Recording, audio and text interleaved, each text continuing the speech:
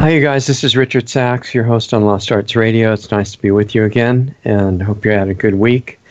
Got a really important show today. A great guest. It's a friend of ours, Ken Rohla, who's an engineer and a designer and a health teacher and a lot of other things too. We'll let him tell you more detail about what he's doing now. And the reason that I particularly wanted to invite him on the show for tonight is that as people who are paying attention learn more about this 5G rollout, as they call it, installing these so-called small cells in cities all over the world, certainly in parts of the U.S. and probably where you're living if you're in another country. Maybe not talking about it, but it's a worldwide program.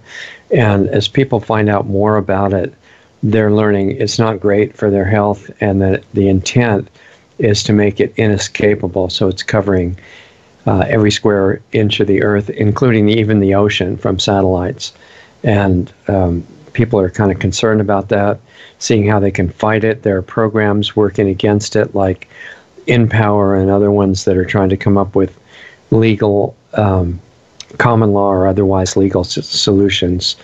There are some indications of good potential progress in some of those. Other ones are still in the theory stage, most of them, and just hoping that they'll be able to do something. So we need to look at all aspects of potential solutions to that, including stopping it, but also if it doesn't stop, how you can keep yourself in good shape anyway. And leading up to that, we'll go over some of the basic idea of why it even matters, what the field is, what microwave technology is about, and why it's of any interest to us, and how you can best respond. So thanks for being with us, Ken. I really appreciate it. It's always fun to talk to you. So thanks. Likewise, Richard. It's always a pleasure to be on your show. So just to cover for the new people, as we always try to do, amazingly, to some of us that are really in tune with the developments in this subject and other related ones, it's surprising that the majority of people still don't know what a 5G is, other than that more movies faster. And most of them really don't know why you would even care about turning off a router in your house or what the issue is. I mean, it's all government approved, so why are these conspiracy theorists worried about it? And so I'd like to go back to the basics for a minute and say how this differs from wired technology, what it means in simple terms, and how it affects people and other life forms. Okay. Well, first of all, people are not aware that a lot of the health issues that they have are heavily influenced by the EMF that we already have on this planet, EMF being electromagnetic fields. And Dr. Robert O. Becker and Dr. Bob Beck were two pioneers in measuring and quantifying the effects of EMF on physical organisms. And, 20 years ago, they estimated that the EMF on the planet was about somewhere between 750 million and a billion times above normal. And, normal being if there's none of this kind of technology around. Exactly, yeah. If there were no human intervention on this planet with wireless technologies, say like 100, 150 years ago, right. It's roughly, at 20, 25 years ago when they were studying it, they said it was around a billion times above what it used to be prior to our intervention. Now that's got to be way, way beyond with 4G wireless compared to now. Exactly. I mean, now we've got, of course, a lot more wireless technology for cell phones, but not just that. We've got military systems, communication systems, warfare systems, energy weapons, electromagnetic and scalar, and there's just a lot more use of wireless technology. I mean, commonsensically. Talking about anything that sends an electrical signal without a wire. Correct. Basically, right? Okay. Correct. Yeah, and so it's pervasive in our lives. We've got wireless lights and motion detectors and all kinds of stuff that we use just commonly. You can get at Home Depot and places like that. So that type of technology is ubiquitous and it's around us a lot. And of course, Wi-Fi and wireless internet and those kinds of things. Typically, those are cellular technology, and I'd say Wi-Fi are two of the biggest that affect most people, because most people use cell phones and most people have wireless internet around their homes. Even if they don't have Wi-Fi in their own homes, typically their neighbors do. So in most neighborhoods, even if you're not using Wi-Fi yourself, you're embedded in a lot of other people's wireless networks. So the body and all organisms, all living organisms, are being immersed in this. And what's the problem with that? Well, the problem is there have been thousands of scientific studies showing the effects now of non-ionizing wireless radiation on living organisms, and none of it's good. It interferes with cellular communication. The body at a cellular level is the cells are talking to each other with electromagnetic frequencies, radio frequencies, with scalar frequencies, with sound, with electrochemical impulses. So the cells of the body are communicating by another kind of wireless technology, right? Right. It's called just not compatible with the one you're talking about. Correct. And the microbes in the body, there are actually more non-human cells in the body than there are human cells, and all of those are communicating with each other and with the body en masse, and in various different modalities. And so electromagnetic radiation interferes with that. And it's kind of like static on a radio station. When there's just a little bit of it, it's just annoying and the body can deal with it for the most part. But when it gets to be too strong, it's kind of like you can't hear the radio station at all. When cells can't communicate with each other and all this activity going on in the body can't happen properly, then you wind up with major diseases. But well before you come down with cancer, which, by the way, has been proven now that cell phones cause cancer. Even the CDC admits it now. Right. Wow.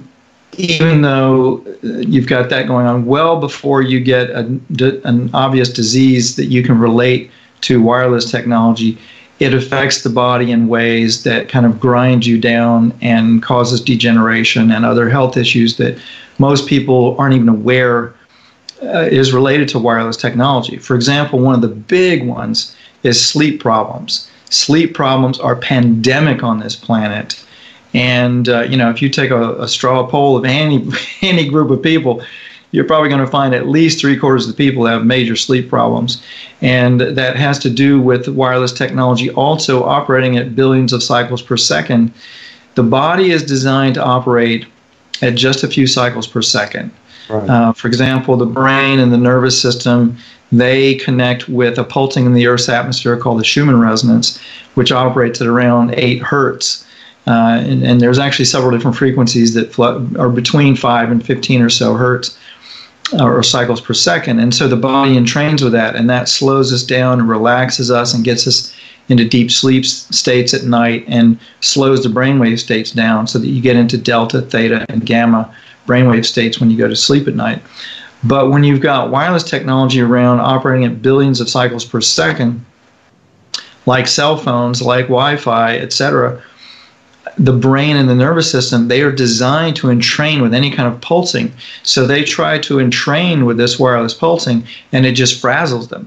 And so it winds up accelerating brainwave states and cellular functions and all sorts of things. And so you can't get to sleep at night. When your brain gets accelerated, and your mind can't slow down, so it's hard to sleep at night. That also affects the thyroid, which affects a whole litany of health issues in the body, including sleep. And so it's like this self-compounding issue that most people have no idea that these problems that they have are linked to EMF from wireless technologies. So that is something that I've been showing people how to quantify and how to measure in their bodies, because there are technologies that can measure the damage from this stuff, show you what's going on. And then the solution, of course, is a combination of avoiding the technology as much as possible, using protection. There are certain types of technologies we can talk about that will help protect you against electromagnetic fields. And in the case of 5G wireless, this is a whole new animal which we can talk about, but 5G there's nothing like it. There's no precedent for what's coming, because the companies are planning on sending up 20,000 satellites beaming millimeter wave signals down to the Earth to towers every 500 to 600 yards all across the planet. Hundreds of millions of these towers are going to be every 500 to 600 yards all across this planet. So no one's going to be able to escape the electromagnetic fields from this technology. And because it's what they call beamforming technology, rather than immersing us in kind of a widespread field, these transmission towers and satellites send a directed beam to either a tower or a cell phone or whatever. And so it has to be able to penetrate buildings. It's much more intense than, say, a non-localized EM field from like Wi-Fi or something. So we're going to be immersed in this unprecedented, deadly electromagnetic radiation many, many, many fold times over what we've been exposed to so far.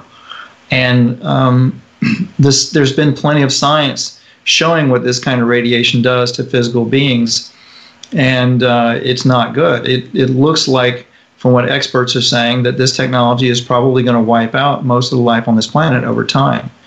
And it's just now starting to be rolled out. And it'll take some time to get all these satellites up in 2-3 years, but they're fast tracking this because the FCC, there are multiple agendas and different levels of awareness with these technologies.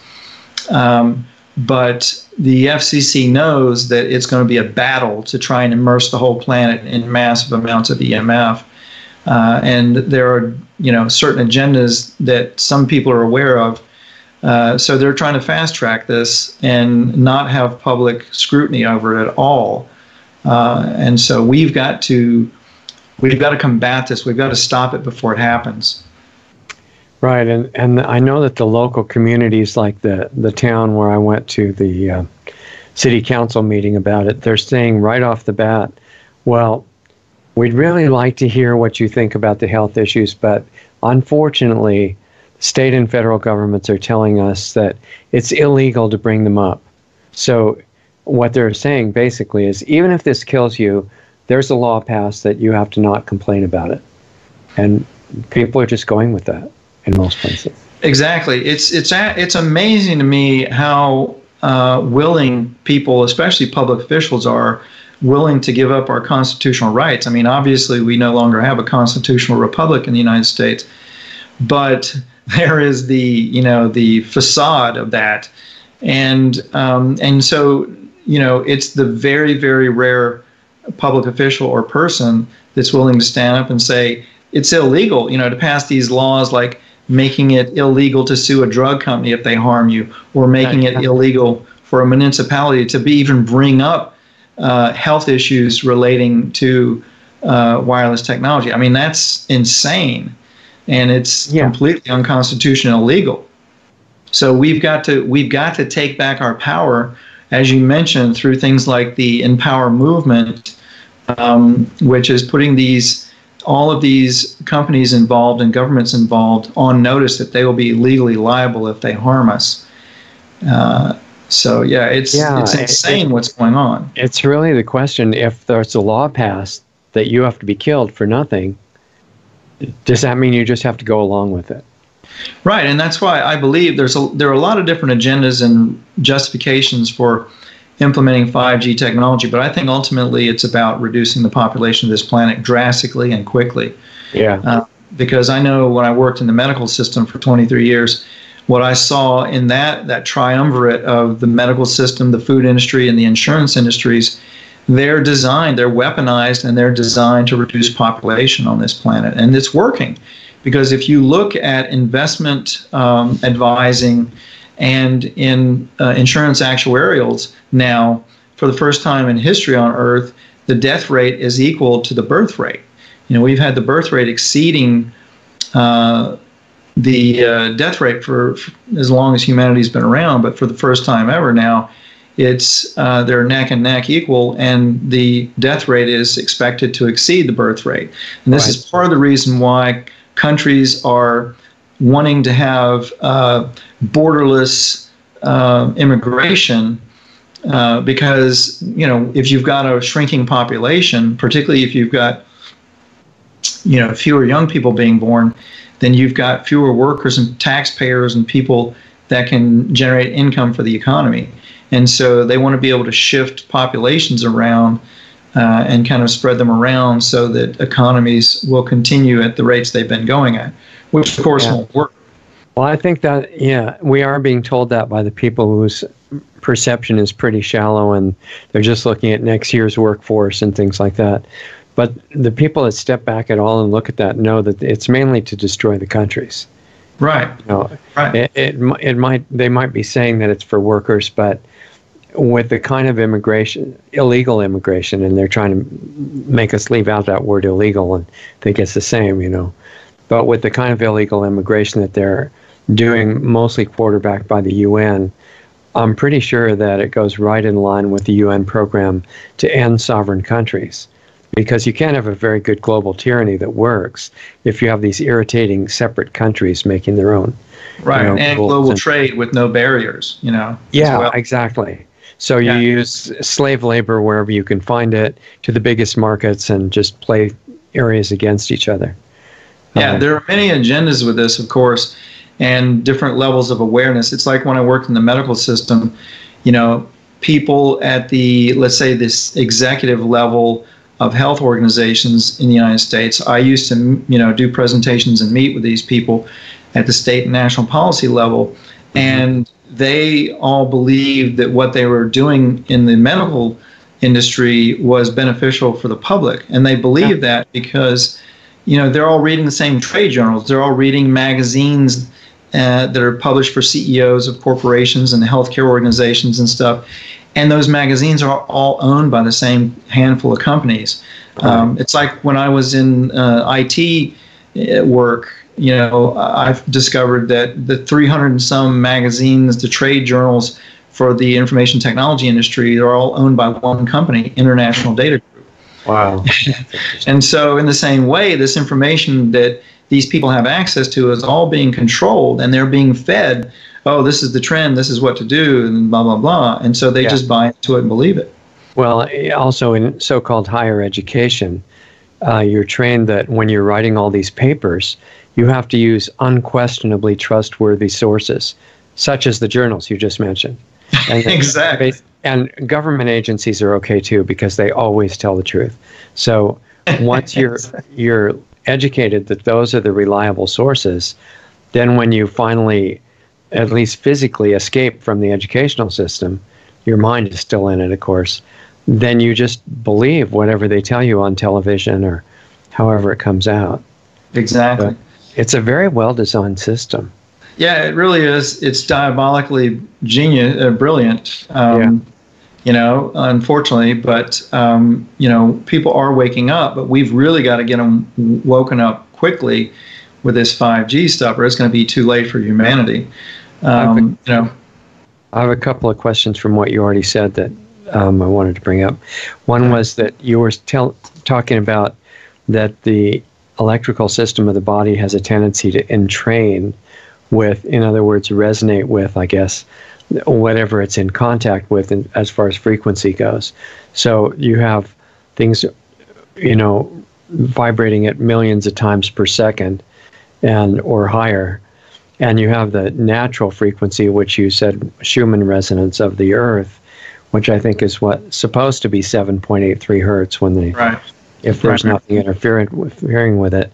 And so in training, the reason that you'd be designed that way is if you're walking barefoot on the Earth, which is, I guess, what you're designed to do, at least in clean, safe areas, that your bare skin picks up the Schumann resonance and it kind of harmonizes with your whole body. So the entraining is a positive thing that we're designed to do. Well, very much so, and it's because we are a part of a galactic matter energy circuit. And so human beings are fractal antennas, fractal being just a branching like a tree. But this energy that creates everything in the cosmos, scientists now are calling it scalar waves or scalar energy. But it's this superluminal light that comes out of the centers of galaxies, and it spirals and it branches as it goes, or fractals as it goes. And it's relayed outward from the centers of galaxies through the suns and the planets, because it's been discovered at the centers of suns and planets, they have black holes or singularities that are like these portals for this energy to flow through. So this energy is relayed from the center of the galaxy outward from sun to sun to sun and out to the planets. And so we've got this giant galactic energy circuit. And when that energy comes down to us, it's coming down from our sun and up from the center of the earth.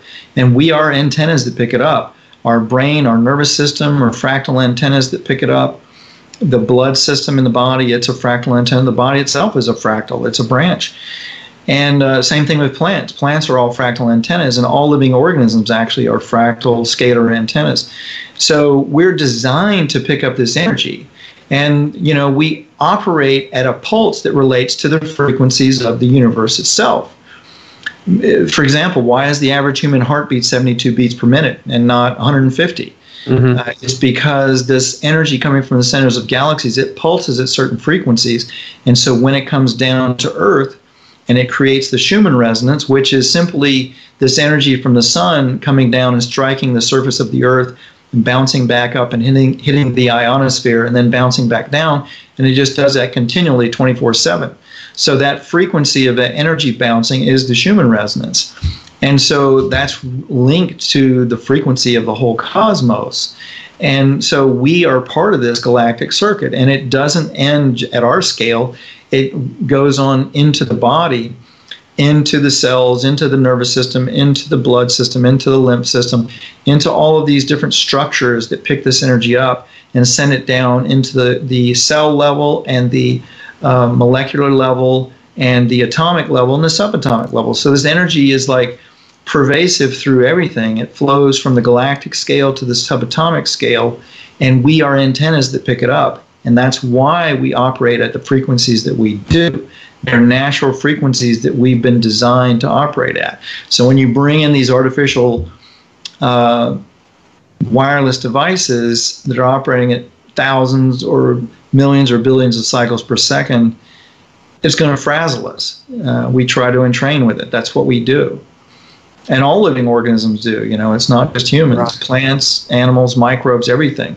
Yeah, you bring up the heart rate for humans. It's like that's one of the parts of the signature of that species, right? Human beings. Right. Because if you're a hummingbird, you have a different heart rate.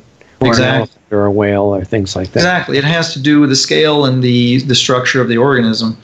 You know, but you look at the cycles of everything in the human body, and it relates to this pulsing in the atmosphere that comes from the center of the galaxy. Right. And next, you mentioned that to measure the damage that this ultra-high frequency is doing to the body, there are certain technologies. What kind of stuff is that?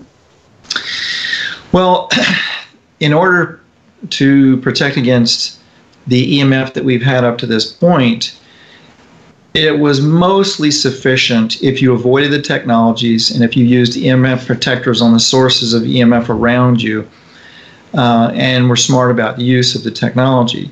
Mm-hmm. But with 5G, because it's going to be ubiquitous and blanketing the entire planet, you won't be able to do that. So up to this point, what we've been able to do is basically, number one, maintain our health with proper nutrition and diet, exercise, that kind of stuff, particularly as you get older. It becomes more important. Protecting yourself by putting scalar energy devices on your wireless technologies. For example, there are little devices you can put on cell phones that will emit a localized scalar field, and that will structure the electromagnetic radiation coming off of them and make it less damaging. So putting EMF protection on your devices, avoiding the use of the devices. So for example, with a cell phone, only using it when you need to, not using it as a handheld computer, not ever holding it in your hand when it's operating, using an air tube headset with it. So for example, you know, I travel a lot. I'm not a Luddite. I'm a technologist. I love technology. I use it a lot. But with cell phones, you know, I've got a smartphone. It's loaded up with apps. And when I travel, I use them. But I never hold that thing in my hand. And believe me, I've had lessons in this when I've been traveling, particularly overseas, using GPS and that kind of stuff.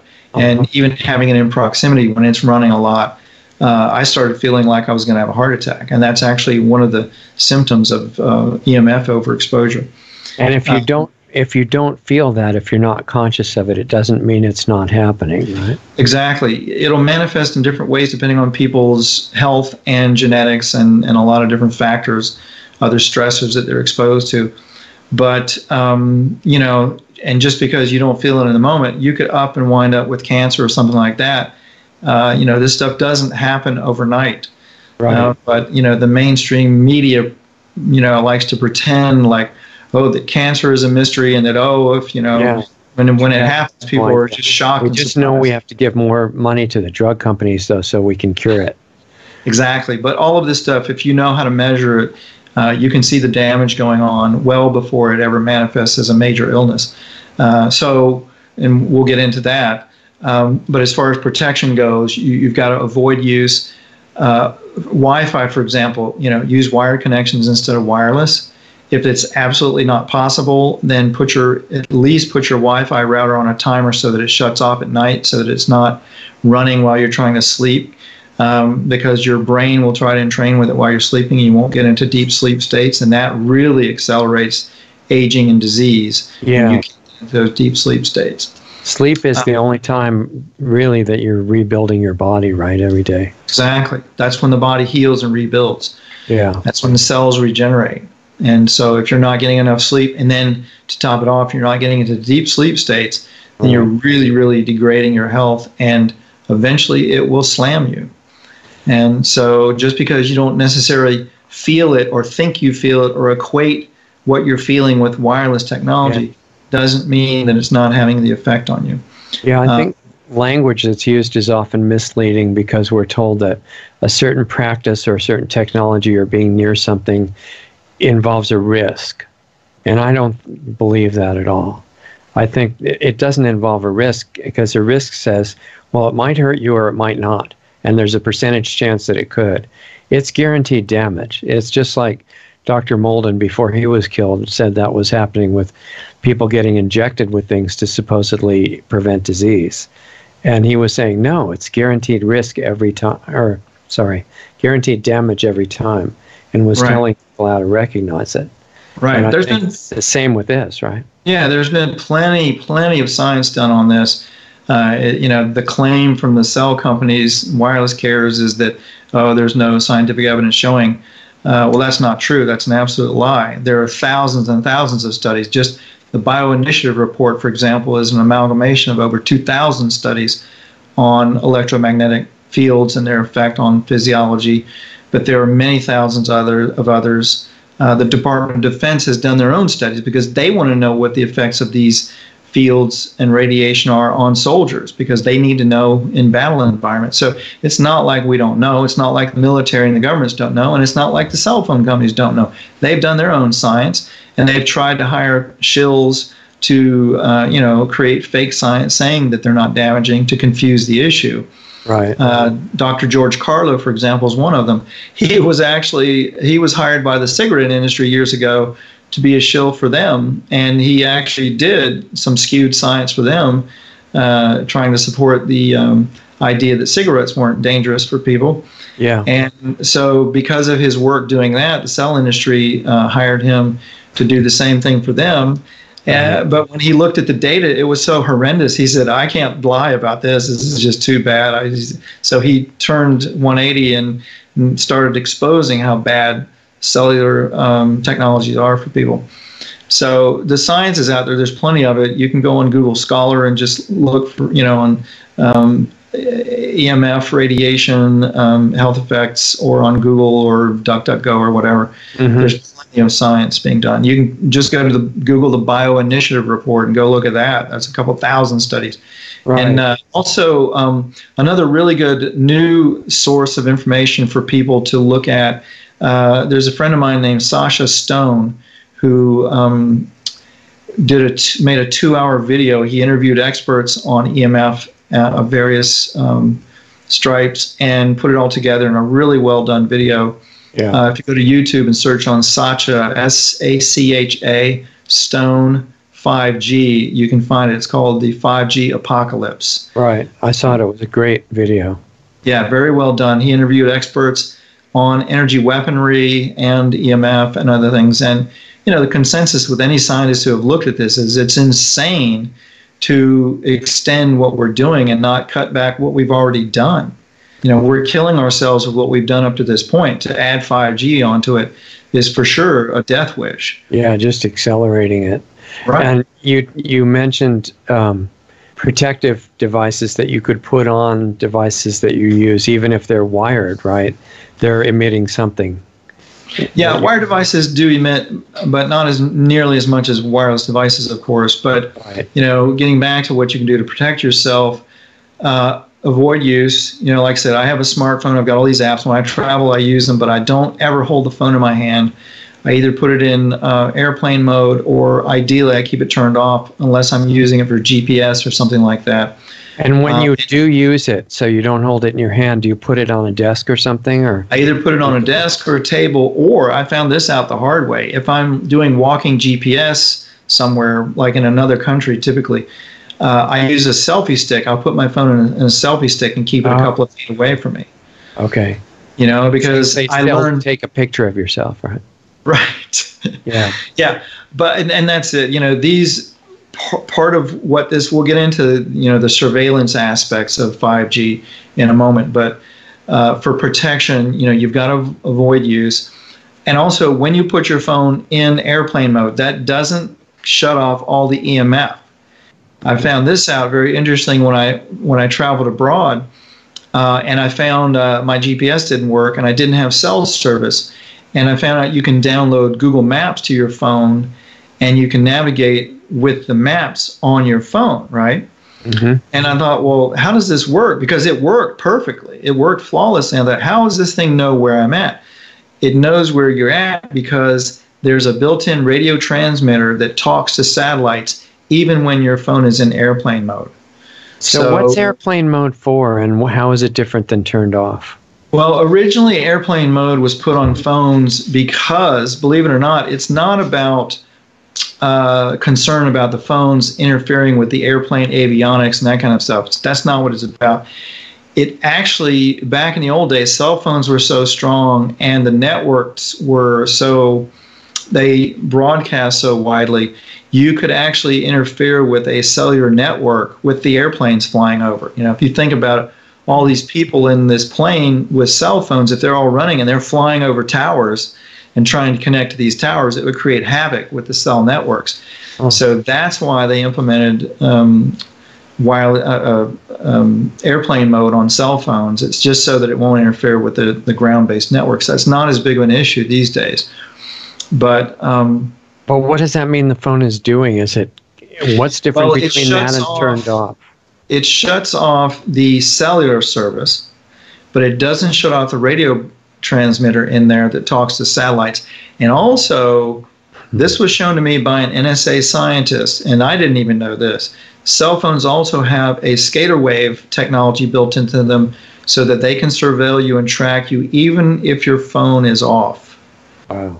And so scalar technology is a type of energy. It's a subtle energy that's basically superluminal light. It's light energy that travels billions of times faster than the speed of light, conventional speed of light. And it's basically instantaneous the way it works. And so this technology can pass through matter like it's not even there. And so it's very effective for interstellar communications and weaponry and all kinds of stuff. So, when you're a technology company, this is something I've learned because I've worked in technology companies and my wife has too. When you have a technology that the powers that be or the governments or the military consider strategic, they will come to you and show up at your door and say, we want you to build us a back door or put this feature in or whatever so that they can utilize it. And so with these cell phones, they've got all kinds of spying technology built into them, of course, including the apps that come with them. Obviously people know about Facebook and the spying that's been going on with that, but most people don't seem to understand that all of the software that you use for free on these phones are doing facial recognition, anything that utilizes the camera or your finger touch or your voice. It's recording your voice, it's recording your fingerprints, it's recording it's doing facial recognition. And so when you see these apps like WhatsApp and WeChat and Snapchat and all these different types of apps.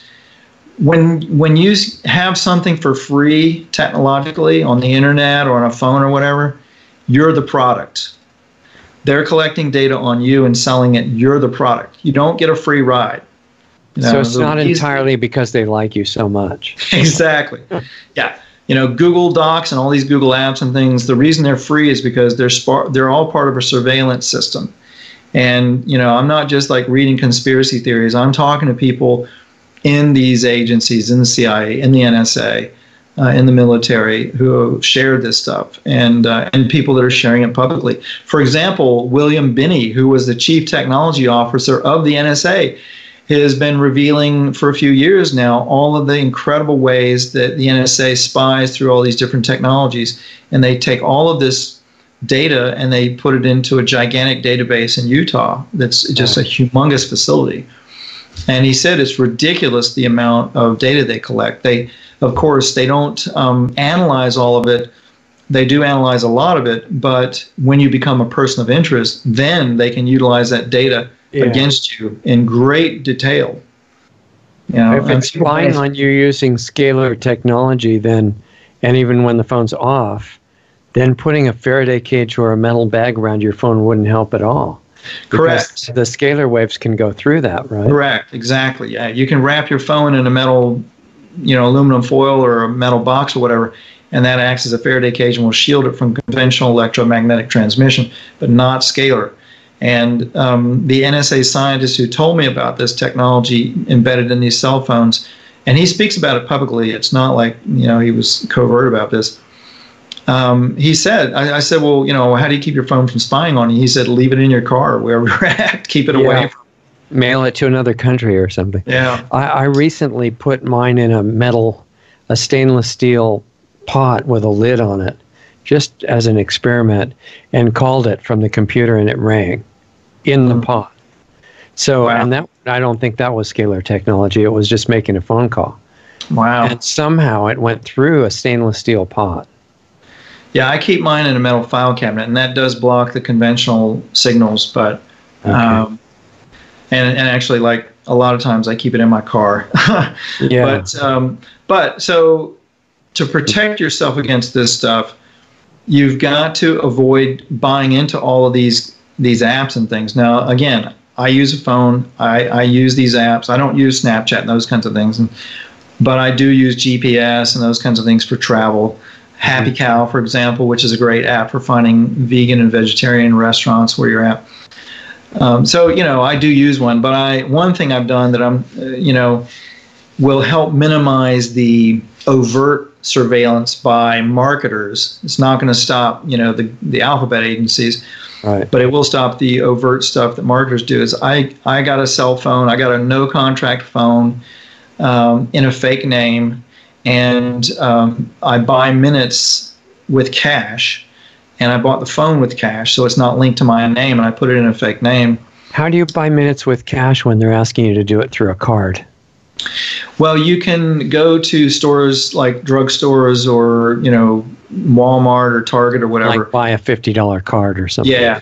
Yeah. And so I'll buy like a year's worth of those and just load the phone up with a bunch of minutes, and, and it just works. But they don't know it's my name. Now, I'm not deluded into thinking that, that the alphabet agencies don't know, because they can do voice recognition and fingerprint recognition and facial recognition, and they can correlate with their data and they'll know who you are. But you've got to be a real problem child for them to go to that trouble. Yeah, they don't have time to do that with everybody. Yeah. So it does help keep the tracking down and linking it to other devices, as well, computers or Roku boxes or whatever. There's some really interesting videos, by the way, on YouTube where people are showing how instantaneously Google will spy on you and track you, because there are people that will say something into the microphone of their computer, then go to their phone or another device, and ads for what they were talking about show up on their other device immediately. So it does listen to you. These different apps and things do listen to you. They're collecting data constantly. And you may think, well, I don't have anything to hide, but everybody has stuff to hide. Because if they don't, give me a call and let me have your checking account numbers and your credit card numbers. You're right. And, I haven't yet met a family that doesn't have their skeletons in the closet. So and even without skeletons, I mean, the fact that you have a credit card doesn't mean that that's a skeleton necessarily, but right, exactly. It's something you don't want to just give away to everything. And there are things that you may think that you don't need to be concerned about, that or you may wind up being in a situation that you didn't predict and become a person of interest. You know, for example, I mean, one of the things William Binney said was that you can become a person of interest just by living in a certain geographic area if somebody else who's a person of interest happens to be within your area. Right. You know, so you don't know why, you know, you might become a person of interest and you might wind up having a problem. You know, I mean, even doing the kind of stuff that I'm doing, I've been in war protests, I've been in various kinds of public protests, like against GMOs and things like that. Right. I speak publicly all the time about solutions for 5G and GMOs and geoengineering and chemtrailing and all that kind of stuff. And you're not supposed to let people know that those are even problems. Exactly. But I can tell you this, when I get too public with that kind of information in front of large audiences, 4 times now I have been hit with energy weapons. And because of the work that I do, I know how to utilize technology that can determine that that's what's going on. And just a few weeks ago, about a month ago, I got hit again. I got in front of 2 large interviews that had a lot of views. And, you know, wham, bam, suddenly I got what appeared to be a flu at first. But when I got connected to quantum biofeedback, which we'll talk about in a moment, it was showing perverse energy and energy weapon type stuff. So, and this happens very commonly. You know, like Sasha Stone, he mentioned in his 5G video that he had been attacked, and he didn't say in what way, but I would not be at all surprised if one major energy weapon attack.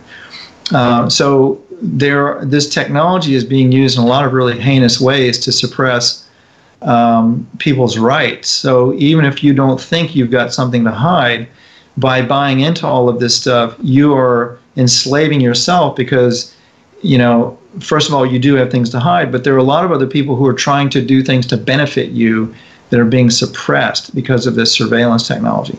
So it behooves us all to oppose this technology, to minimize its use, and to expose the wrongdoings that are going on with it. What kind of devices were you mentioning that you put on a phone or put on a computer or things like that? I asked that because I've seen they're sold by lots of different people and companies. And my impression is at least they don't all do anything. Right. Some work better than others. But basically what they're little devices. They can be stickers. They can be little buttons. They can be made out of, you know, rubber or plastic or different materials, shungite, stone, different kinds of stones.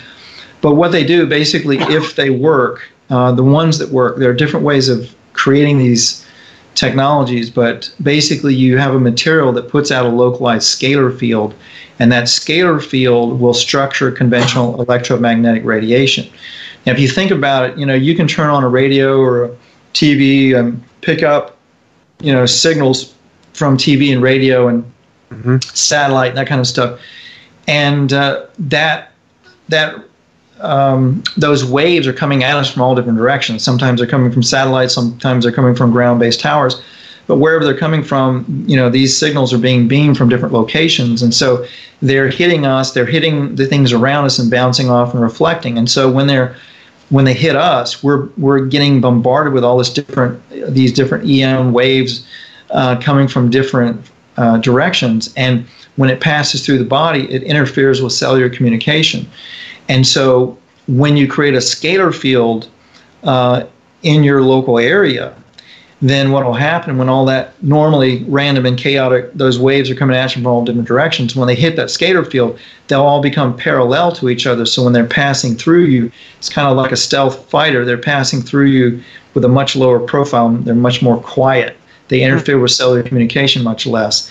Wow. And so these cell phone devices that you put on, for example, we sell them at our website, freshandalive.com, that are little stickers that you put on. And these ones actually have been tested. They've been proven with the government's own SAR, specific absorption radiation testing, to show that these things reduce like 98% of the radiation effects from the EMF. And there are other technologies out there that do this, but these technologies are created, or these materials are created several ways. One way is by bombarding any material with scalar waves of certain frequencies, and it will alter the geometry of the atoms of the material. And those atoms will become little scalar wave antennas that will pick up this energy all around us all the time and then rebroadcast it in a local field. So what scalar energy are they using to broadcast? I mean, they're picking it up, you said, out of the atmosphere, right? Right. There are natural frequencies that are around us all the time. I mean, consciousness itself is a form of scalar energy. Okay. But these devices, by their structure, they create a scalar field that will structure the EMF in a way that makes it much less damaging.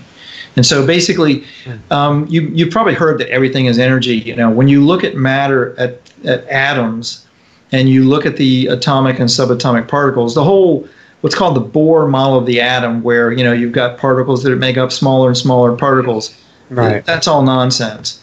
When you get, but I saw the Tinker Toys in third grade, and they were real.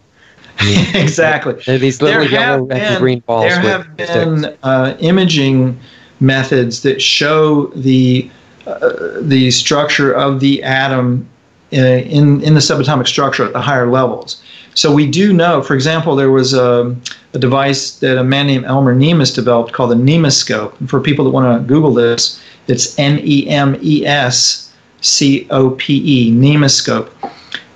Elmer Nemes developed a device back in the 50s that could magnify anything 5 million times, and it was strong enough that he could magnify and look at atoms, and he could see the interior structure of atoms. So we do know from that, and tunneling electron microscopes and things, we have an idea of what the atomic structure is like. But when you get down below the bigger parts of the subatomic structure, we don't know, and it's because it's been shown that those structures are made of energy. Right. And so inside of the larger subatomic structures, you've got this so-called empty space that's not empty space. It's actually filled with light, and that is what scalar energy is. It's this superluminal light. It's kind of like the Force in Star Wars. It's flowing through everything in the cosmos, and it flows through the subatomic structure of all matter, and that's why it can pass through matter like it's not even there. So there's no such thing as empty space? Correct. Correct. The so-called vacuum or empty space, it's not empty. It's got huge amounts of energy, and even conventional science recognizes that now. You know, they say, for example, there's enough energy in a thimble, in the size of a thimble, to boil off all the oceans on the planet. Right. So there are huge amounts of energy in so-called empty space because this energy is flowing through everything, and it's what we're made of. This energy slows down and coagulates into matter and the electromagnetic spectrum that we're familiar with. And so it can looks like create matter. Senses, basically. What's that? It just looks like matter because of how our senses are tuned, right? Well, scientists call it dark energy or dark matter because it looks invisible or black to us unless you have devices that can measure it. It's not easy to measure directly. It's not like you can pull out an EMF meter and measure this stuff. No, I meant this looks like matter. Right. Because of our senses, but it's only... Exactly. This is sense interpretation. Holographic. We're kind of in this holographic universe, and this superluminal light slows down and becomes physical matter, what we call physical matter. But it's really composed of light, and you can see a lot. There's a lot of evidence for this.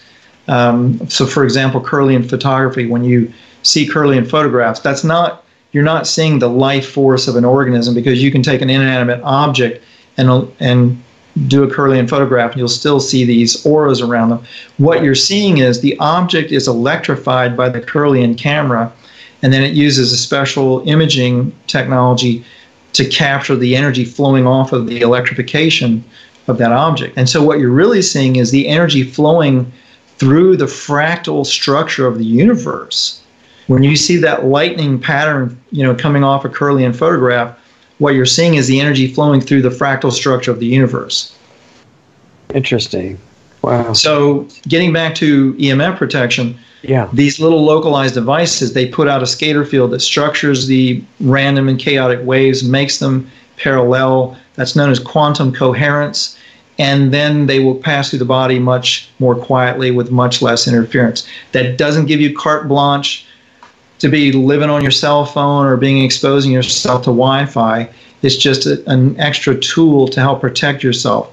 You still need to avoid use, keep it at a distance, use an air tube headset, which is a headset that has the microphone going to 6 inches or so of empty tube, then to the earpiece. That keeps the microphone away from your head, because it's been shown that it's common knowledge that a normal headset for a cell phone acts as an antenna. It's an ancillary antenna for the cell phone. So putting it right up next to the head, it sends that signal deeper into the brain. So you're not talking about the Bluetooth transmitting things in your ear. You're talking about a wired headset. Correct. Okay. And Bluetooth is just as bad as a cell signal. You're putting this massive EMF source right next to your skull. That's like holding the phone on your head, basically. Exactly. And it does heat the water in your tissue. It accelerates brainwave states. It interferes with all kinds of stuff in the body. So those are really, really bad news. So when the cell companies try to say it's only the thermal effect that matters, these other effects are much more invasive than the thermal effect, right? Exactly. And that's well documented. Again, they mention various documentation in Sasha Stone's 5G apocalypse video. I mention it on my website, our EMF protection information. There's the BioInitiative report. There's tons of information showing that non-ionizing electromagnetic fields cause major damage, and there's increasing amounts of scientific data on that. So that's a flat-out lie when they try to say that there's not. What about the situation inside of new cars with that in mind? Yeah, that's they another have a big lot issue. of wireless technologies, cross-transmitting and everything. Exactly. Exactly. Yeah, cars now have all kinds of wireless technology. Even if you don't utilize wireless technology in your vehicle, it's still using Probably it. got a wireless technology saying the air is low in the front right tire, stuff like that. Yeah, and satellite radio. Right. They have technologies that report information back to manufacturer, all kinds of stuff. And now also the black boxes in these devices, they've got wireless technology. Black boxes, for those that people don't know what they are. Since 2005, all vehicles have these boxes installed that record your driving data, so that if you're involved in an accident, the insurance companies can actually determine if you were at fault or not. And if you were, a lot of times they will deny your insurance claim. So anyway, there is in new vehicles, there's a lot of wireless technology in them. And then if you've got a hybrid vehicle, you've got massive EMF from all of the electrical systems of the hybrid vehicles. Most of them, like Toyota Priuses, for example, they have like a 320 volt DC line that goes right underneath the driver's seat. Wow. So you've got to protect yourself from all this stuff. Yeah, people think that anything semi-solar, like they call that, the advanced hybrids, people think of them as half solar and half petroleum. So it must be twice as good as just a regular gasoline engine. Now, hybrid cars and electric cars are a big, false hope, because you still have to generate power to charge them, number one. And that you're basically shifting the power generation from, gasoline in your tank to some electrical power generator somewhere, usually nuclear or coal. Right. It's not at all any better for the environment. Then on top of that, you've got the batteries that eventually the chemicals have to be disposed of. Yes, they can be recycled up to a certain point, and yes, they can be reused up to a certain point, but eventually you got to dispose of those chemicals. You have to throw them away. Right. Right. Somewhere along the line, those chemicals have to be something has to be done with them. Yeah, which means usually they're just dumped somewhere, I assume. Right. Right. These cars haven't been around long enough to see the long-term effects over decades, but eventually you cannot recycle these batteries, and there aren't systems in place yet to recycle all of the chemicals. Maybe there will be one day.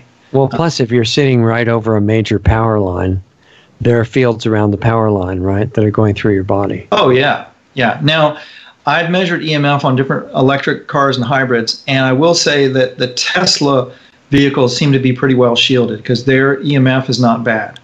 But others like Toyotas and Hondas and Chevy Volt, they have really high EMF on the ones I've measured. Okay. So it's delusional, number one, to think that you're saving the environment by driving these vehicles. If you really want a vehicle that is good for the environment, you need to run it on water fuel, because that's non-toxic. It has no negative side effects, using implosive force technology, not mixing, for example, Brown's gas with gasoline, but using Brown's gas straight and running a car on a vacuum. Right. Which means splitting the hydrogen and oxygen apart from each other in the water on demand. And then recombining it. But doing it in a way, it's not conventional electrolysis. It brings scalar energy into the system, so it doesn't break any laws of physics. But at any rate. But regular hydrolysis is too expensive, basically, energy-wise, right? Right, because it takes more energy than what you get out of it with conventional hydrolysis. But I worked with Yul Brown back in the 90s, Stanley Meyer, Andrea Puharich, other people have developed water fuels that utilize pulsed resonance technology that can convert water into a gaseous form that's like a fourth phase of water that's not steam, and it can be burned. And when you burn it, it implodes back into liquid water with no side effects, no toxic side effects. And that creates very little energy to create. It's amazing how little energy it takes to create. Apparently, the government agrees that that's really a good technology because of their response to Stanley, I think. Exactly, yeah. Stanley Meyer signed I think it was $80 million contract or something with the U.S. military to power all their vehicles with water back in the 80s. Yeah. 30 minutes later, he was dead, poisoned.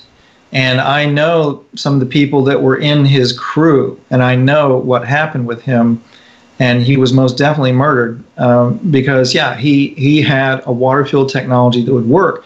You could take any kind of water, salt water, polluted water. You could even take radioactive water and make it non-radioactive.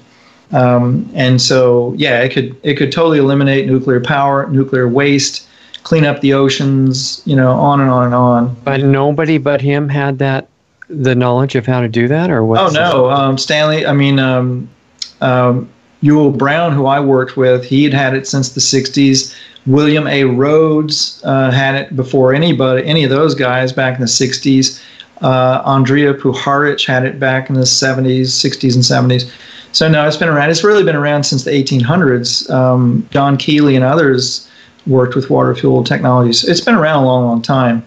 But everybody who's holding it now has decided it's better to be quiet and stay alive, or? Yeah, because everyone I know that has had water fuel solutions were either killed or suppressed. There was a company in Florida, down in South Florida, that had a device. I was floored when I went to a local green energy show, and these guys had this Ford F-150 pickup truck running on water, right? But they didn't say that. They just said, oh, we've got this device that'll give you 60% better gas mileage, right? Uh-huh. And when I went to they had this truck running, I went to the tailpipe and put my hand over it. Nothing was coming out but steam. And I said to the guys, you guys are running this thing on Brown's gas. And they were shocked. They're like, how do you know this? And I said, because I worked with Yul Brown. Right. And they admitted it to me. They said, yeah, that's what's going on, but they don't tell that to the public. So as long as they don't ever say it, they seem to stay alive? Well, I don't know, because these guys disappeared after a couple of years. I don't know what happened to them, but I suspect that, even 60% increase in gas mileage was probably enough to get them taken off the market. And there's been others. I've known others. If you were using it on Brown's gas, why would they need any gasoline? Well, they don't, but when you run it on straight 100% Brown's gas, you're running on a vacuum, because Brown's gas will implode back into liquid water.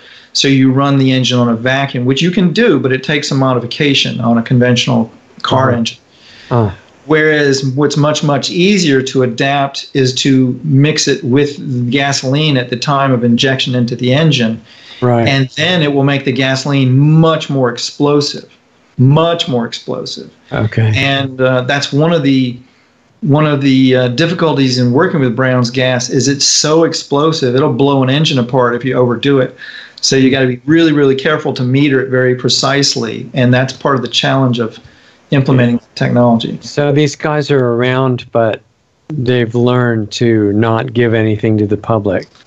Well, the ones that are still around, yeah, most of them don't talk much about it. For people that are interested, if you really want to learn about Brown's gas technology and water fuel and how to implement it, George Weissman at Eagle Research, he's got books on how to build Brown's gas machines and stuff like that. And he's probably the most knowledgeable person I know of alive that knows how to create Brown's gas technology. And I'm surprised that he hasn't been taken out, but he shows up at they might figure that what he's putting out really is too hard for most people to use.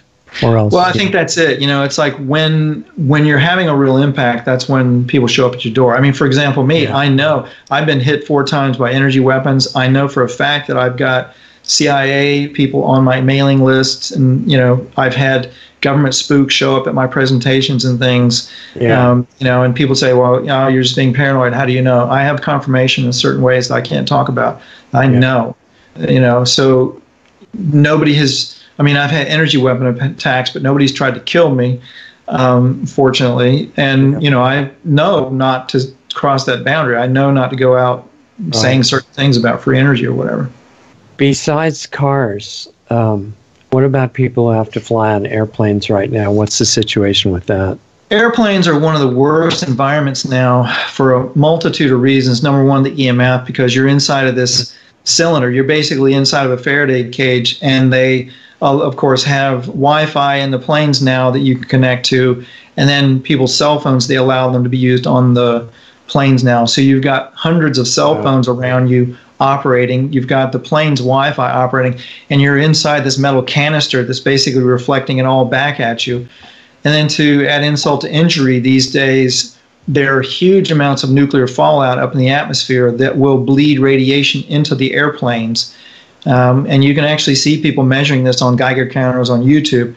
Dr. Patrick Flanagan, who's a friend of mine, he has a really expensive, like $20,000 Geiger counter that he has used measuring the EMF, measuring the nuclear fallout in the atmosphere. And he said he won't fly unless he absolutely has to, because it's at such dangerous levels.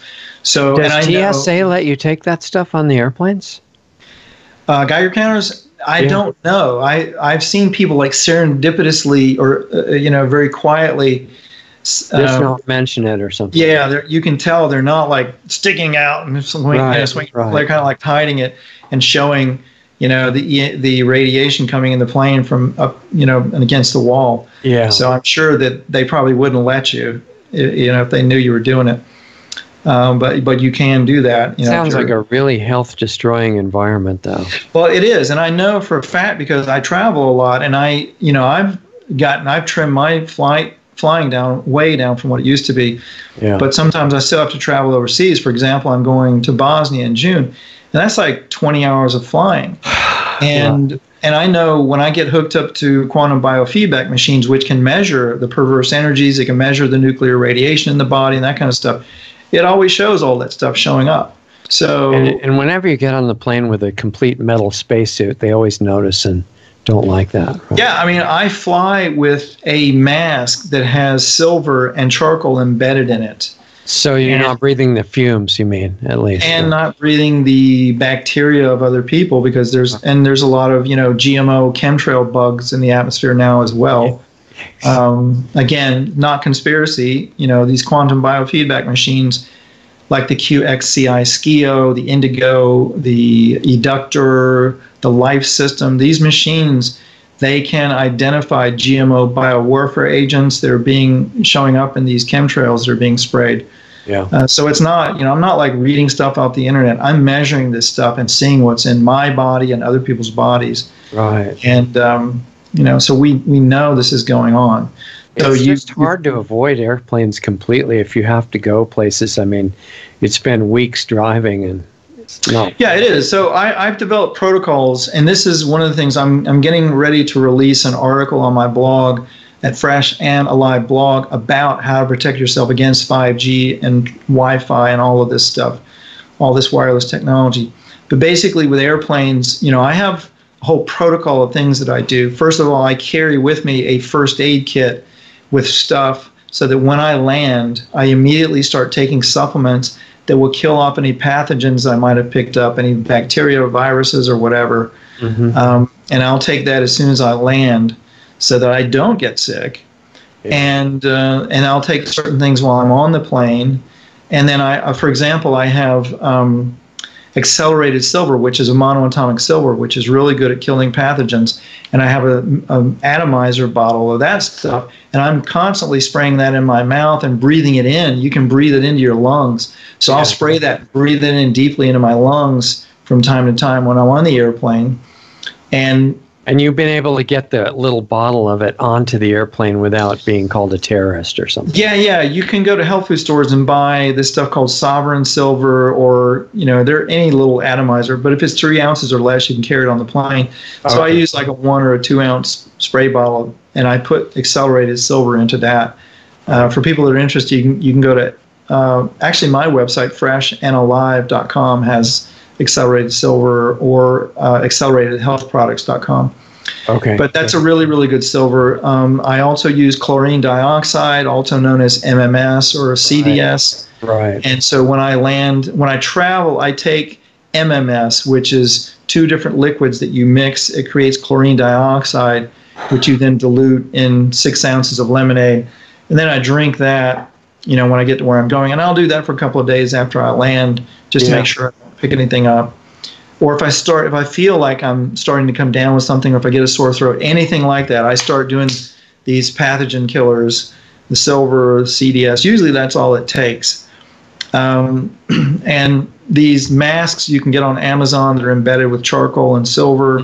They're about $20 or so. Do you just leave that on the whole trip? I leave it on the whole trip. And believe me, it's annoying because, you're basically kind of rebreathing your own breath. To a certain degree. They do have this valve on it, so you're getting fresh air in, but it slows it down. It does. So it's a little annoying, but it's better than getting sick. Believe me, when I do my protocols, when I fly, I don't get sick. Well, they're exposing the fact, besides microorganisms, that they've got bleed air off the jet engines that's being used for everybody to breathe, and that's kind of like exhaust from a jet engine. It's not. And you can smell it. I mean, when you're sitting there on the runway, you smell it. It smells like jet fuel inside the cabin. I remember as a little kid when we were traveling, even on propeller planes, you could smell fumes, and I always got really excited because it smelled like we were getting to ride on an airplane. But it was pollution even before jets. Yeah, that's it.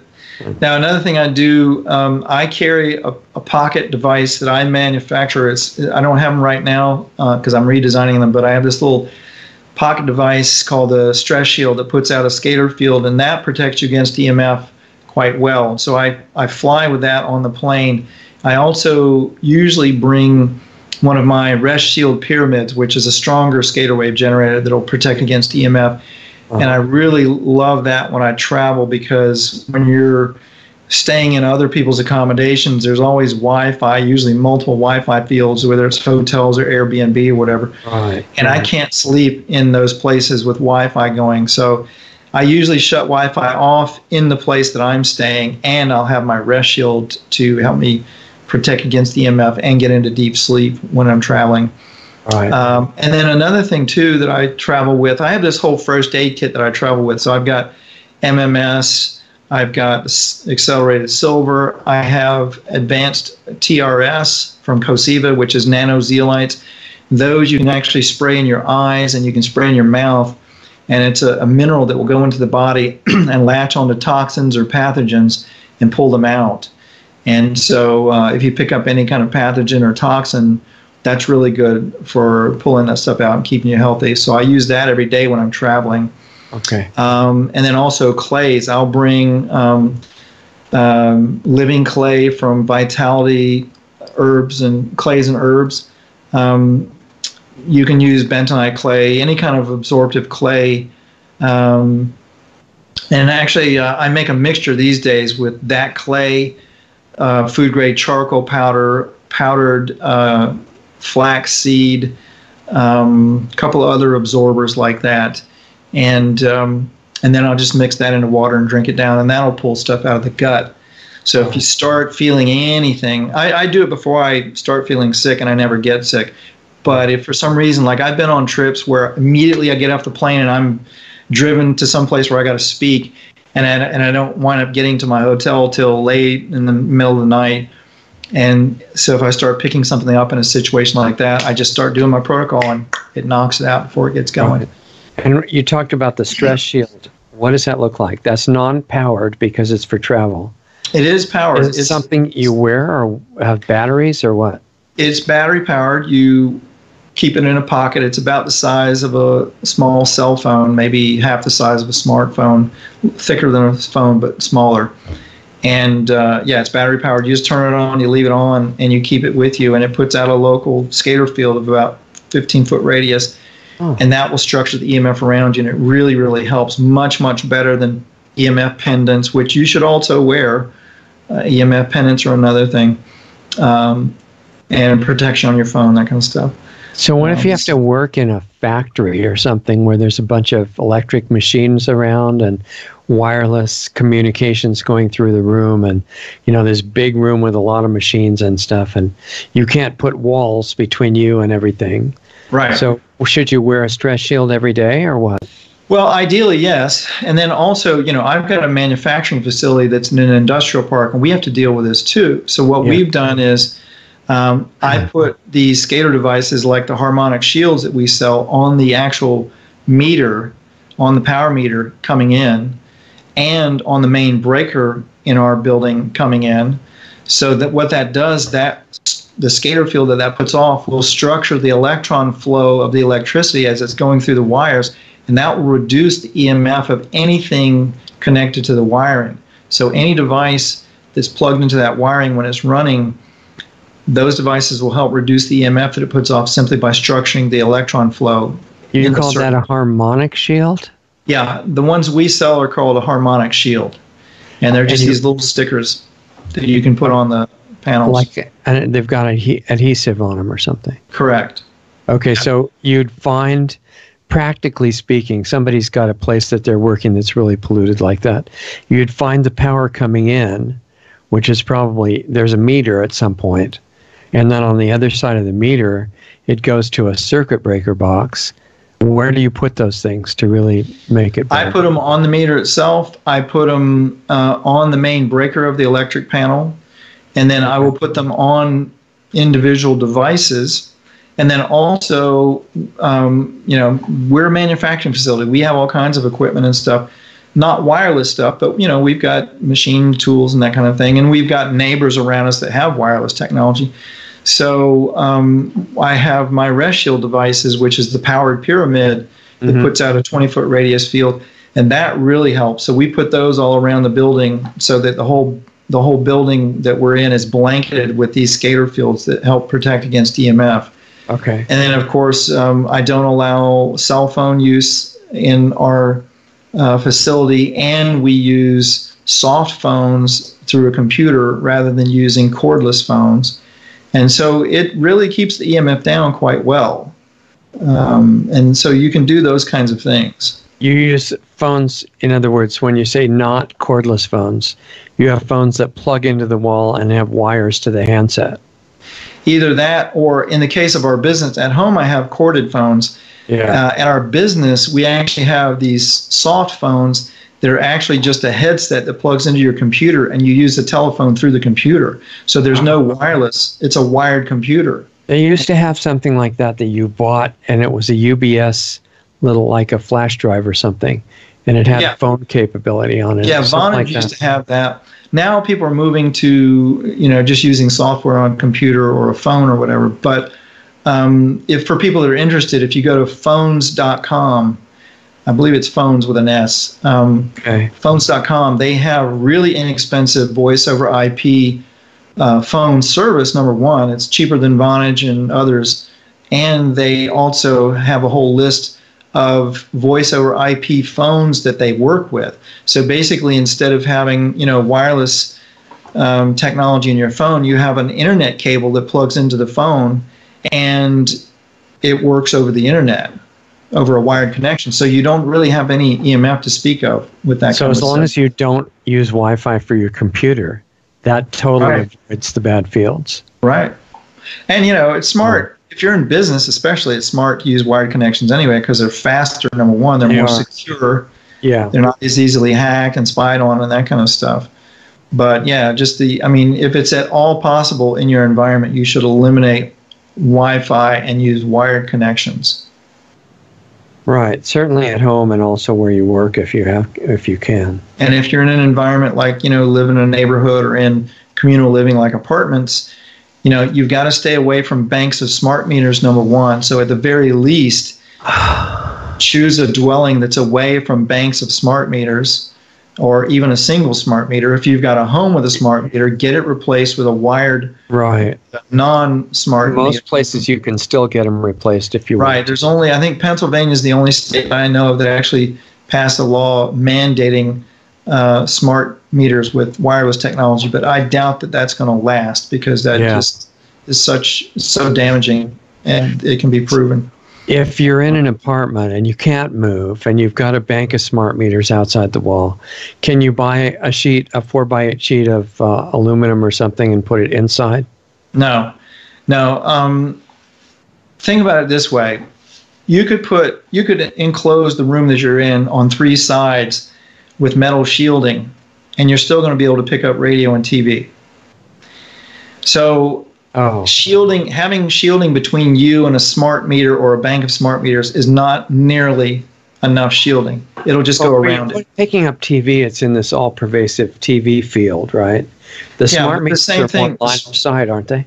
Well, no. Smart meters are not putting out beam-forming technology. They're putting out a field, and that field will just wrap around a sheet of fielding and still get you. So it's not cut off if there's a line-of-sight blockage. Right. What you've got to do is either encase the smart meter in some kind of a Faraday cage, which is a metal or a screen box that shields it, which you really can't do because the power company is going to show up and tear it up. They're going to take it off, right? Right. So you can't do that. But what you can do, if it's on your residence in most places, you can opt out and have it changed to a non-wireless meter, number one. They call it non-transmitting now. Yeah, if you're in an apartment complex where you don't have a lot of control over that, you've got to get as far away from the banks of meters as possible. And then on top of that, you've got to have protection as much as possible. Don't use Wi-Fi in your apartment. Right. Wear pendants, have devices. I don't know of any other device like my Res Shield device on the market that will protect against EMF to the degree that it does. So either my Res Shield devices or my Home Shield device, those are the strongest protection against environmental EMF that I know of. But it's still not the same as not being around that exposure to begin. The gold standard is get away from it, right? Right, because it's kind of like noise-canceling headphones. You can wear noise-canceling headphones in a really noisy room, and it helps, but it's not the same thing as silence. Right. And so, I don't want people being deluded into thinking that with any wireless technology, and especially 5G, that, we can just use a whole bunch of EMF protection and avoid use, and everything's going to be hunky-dory. No. The first thing we've got to do is fight 5G and get it stopped. We've got to go to our local politicians and inform them, even if they won't do anything. We've got to inform them, because if you inform them and then you use the Empower Movement's methods for putting them on legal notice that they will be legally liable if your health is damaged, then everyone who says no, they'll be legally liable when the lawsuits start flying, and the lawsuits will be flying. It's just like with the cigarette industry. The lawsuit factor is factored into the price of the technologies, just like with cigarettes. We had a guy named Mark Steele on a show recently. I don't know if you've heard of him. He's in northern England, and he's trying out a test case against his own city government, holding them responsible, something related to InPower, but a little bit different. Mm-hmm. And then Max Egan just reported that in Australia and Sydney, they've apparently maybe stopped it for the moment. And he said that you can use the law in ways that you're not supposed to think of, because other things like the laws about assault, and they define assault, and this falls in that definition easily. And if you can hold it personally against the people in office, then there might be a financial incentive for attorneys to get involved in. Exactly. And that's it. That's the only way it's going to be stopped is people standing up and taking action like that. And, they don't care about your health. They, town council, politicians generally are pretty gutless, and they're not going to do anything, to protect you unless there's a financial threat to them. Or it's amazing how they manage to get the most unconscious people into office. Well, yeah, in general, in my experience working with politicians at every level from the local to the national level, they're mostly power seekers who are looking to benefit themselves. And so they are pretty gutless generally. There are some good ones. Not everybody's that way. Right. Some people do get into politics to change things, but an awful lot of them get in there just to benefit themselves and align their own pockets. Yeah, and a lot of those seem to be good at seeming like really nice people when they're running. Oh, yeah. Then they act like they really are. Well, I've got friends who are local politicians here, and they're the nicest people you'd ever meet because they have to be. Yeah, until they get into office anyway. That's it. Yeah, it's like I get Christmas cards from people I haven't seen in 10 years because they're a politician. Right. And you might want to vote for me just, if you have a chance to.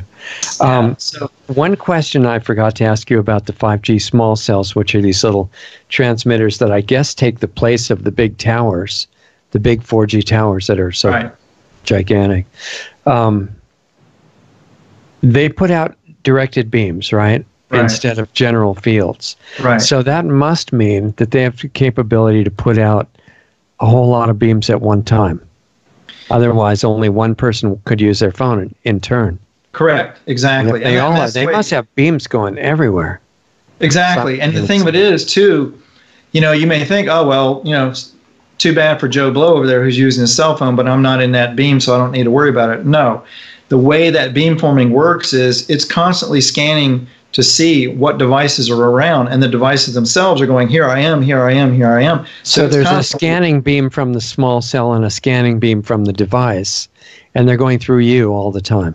Right. That's how cell phones work now. They just use field technology where the cell phone is broadcasting in every direction. Here I am, here I am, here I am, and the towers are going, here I am, oh, there you are, and they start talking. And then as soon as I actually had a roommate in college who worked for a company that did the calculations for figuring out how to hand off from one tower to a next as you're moving, from one area to another.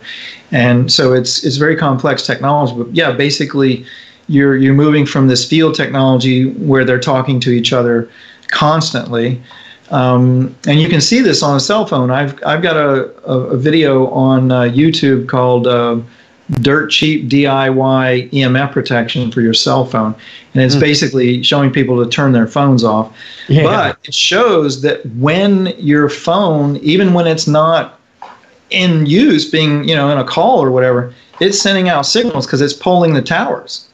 And so this beamforming technology it's going to be doing it with beams. And it's sending that signal out stronger if it's having trouble reaching the towers, right? So, for example, if you have the phone next to you in the car, you're driving along, it's not making a call, but it's in the passenger seat, and it's having to get through the metal in the roof.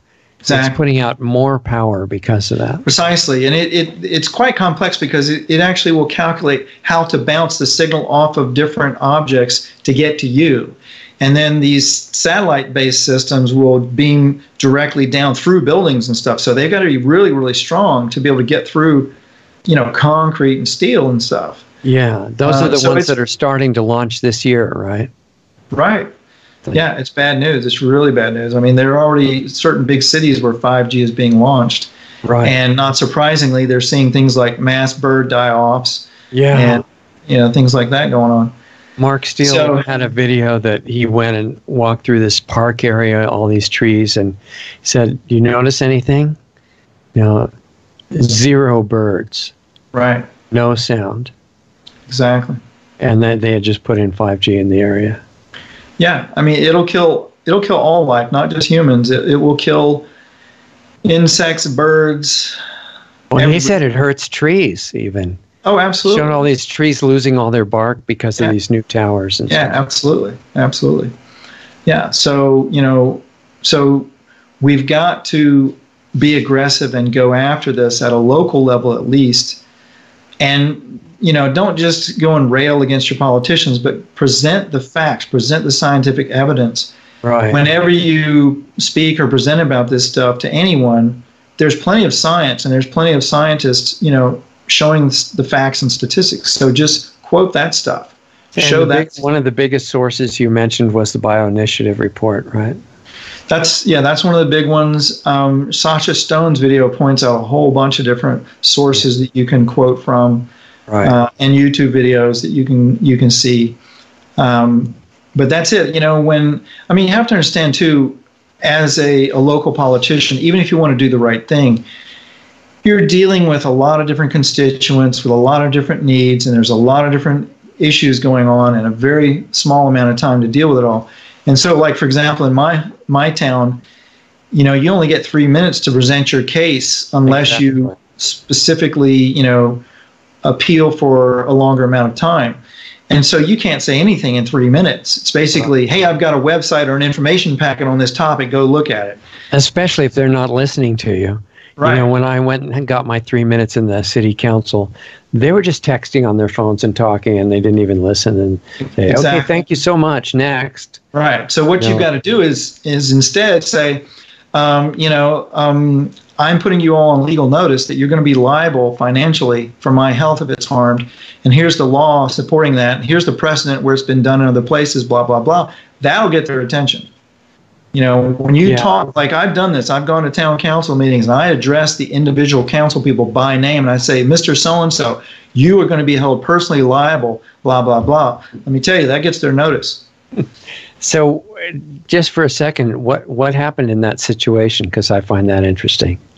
Well, that was years ago in another town, and first of all, the councilman was shocked when I did it. You can see you're not reading your script. What's wrong? Exactly. Well, because they're used to what most citizens do is they just come up and complain. They just come up and go, I don't want that for whatever reason. Yeah. They don't present it from a balanced, logical argument from the standpoint of really dealing with it as a public issue. Right. And they just complain. And so they're used to that. So they just go, yeah, let's get it over with. But when you come to them and say, you're going to be personally, legally liable and financially liable for this, they want to know what the hell you've got to say. And they want to know if you're a lawyer and that kind of stuff, Yeah. So in that case, it was about running this is another big scam, but running a rail trail project through my backyard. And I lived on some acreage that had a defunct rail line through the backyard, and the rail company had sold the land back to the landowners. And so we owned it outright, so nobody could take it from us. But the local municipality wanted to run a rail trail park through it.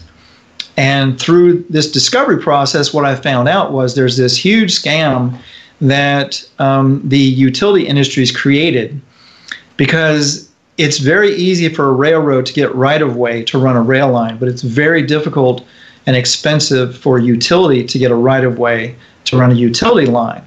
So the utilities got the bright idea of partnering with the rail companies and paying the rail companies to go and put rail lines in where they didn't need them, and then abandoning them, and then donating the abandoned rail lines after they'd been taken away under eminent domain from the landowners. Instead of giving it back to the landowners, they lease it to the local municipalities as a rail trail park for 10, 15 years. And then when that lease is up, then the power companies or the utility companies, they take ownership of it for nothing, next to nothing.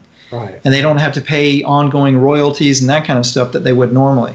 So it's a big scam. The Rail Trails Act of 1983 was a law that was put in place to create this whole scam.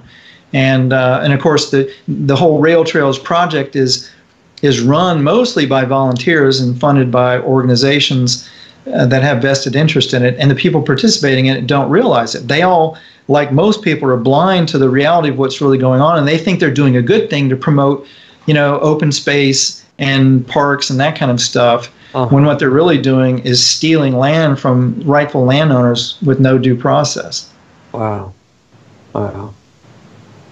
Oh, so did that actually get somewhere when you stood up and said you guys are being put under, Yeah, well, yeah. What wound up happening was we stopped the whole initiative from happening. What they wound up doing was building the rail trail up to the point. There were about 5 properties that owned the land outright that were the problem, and none of them would lease it or sell it or give rights away to it. So there was about maybe a half mile of this rail trail that they couldn't run. So what they wound up doing was there was a large tract of land adjacent to it, and they paid huge amounts of money to that landowner to run it around our property as across this other person's property. And it was that property was like over 100 acres, so it was far enough away from the landowner they didn't care. And so they got their way around it, but we won. They didn't, they weren't able to run over us. But it takes. This is very, very important for people to understand. You have to understand how to stand up for your rights. You can't just go griping and complaining. You've got to learn what the law is. You've got to learn how to stand up for your rights. And then when you go do it, people will take notice and you will get results. That's what's been going on. I'd actually have to read some laws, and like the state constitution and the city charter, and exactly. And read the science of what's going on. There are already people that have amalgamated this stuff. It's not like you've got to go do hours and hours and hours of research. Okay. You go and look at Sacha Stone's video, 5G Apocalypse. There's a huge amount of resources there on the effects and the damage. And then the Empower Movement, I think their website is empowermovement.net or org or something. Yeah. Whatever it is. I mean, the Empower Movement. It sounds really good. I've been watching it for years, and the only thing missing is I haven't seen a single case that's really gotten to what they say the conclusion is, which is when you collect damages. Yeah. And basically you show that it can be done, and then it becomes a credible threat, not just making people nervous, but saying, oh, in the town over there, the mayor got, awarded a judgment against him for $10 million or something. Exactly. And then they really start paying a lot of attention. I haven't seen that happen yet. But studying those kinds of people that are taking those kinds of acts, you start to learn the truth about the law as opposed to what we're told about the law. Right. Because, for example, it's like anybody who's ever had jury duty knows you go to jury duty, and nobody in jury duty knows about jury nullification, which is the fact that the jury has all the power in a trial. Right. They if it's a stupid law, they can just say that's the basis on which it's not guilty. Exactly. It's like you, as a jury, you can rule however.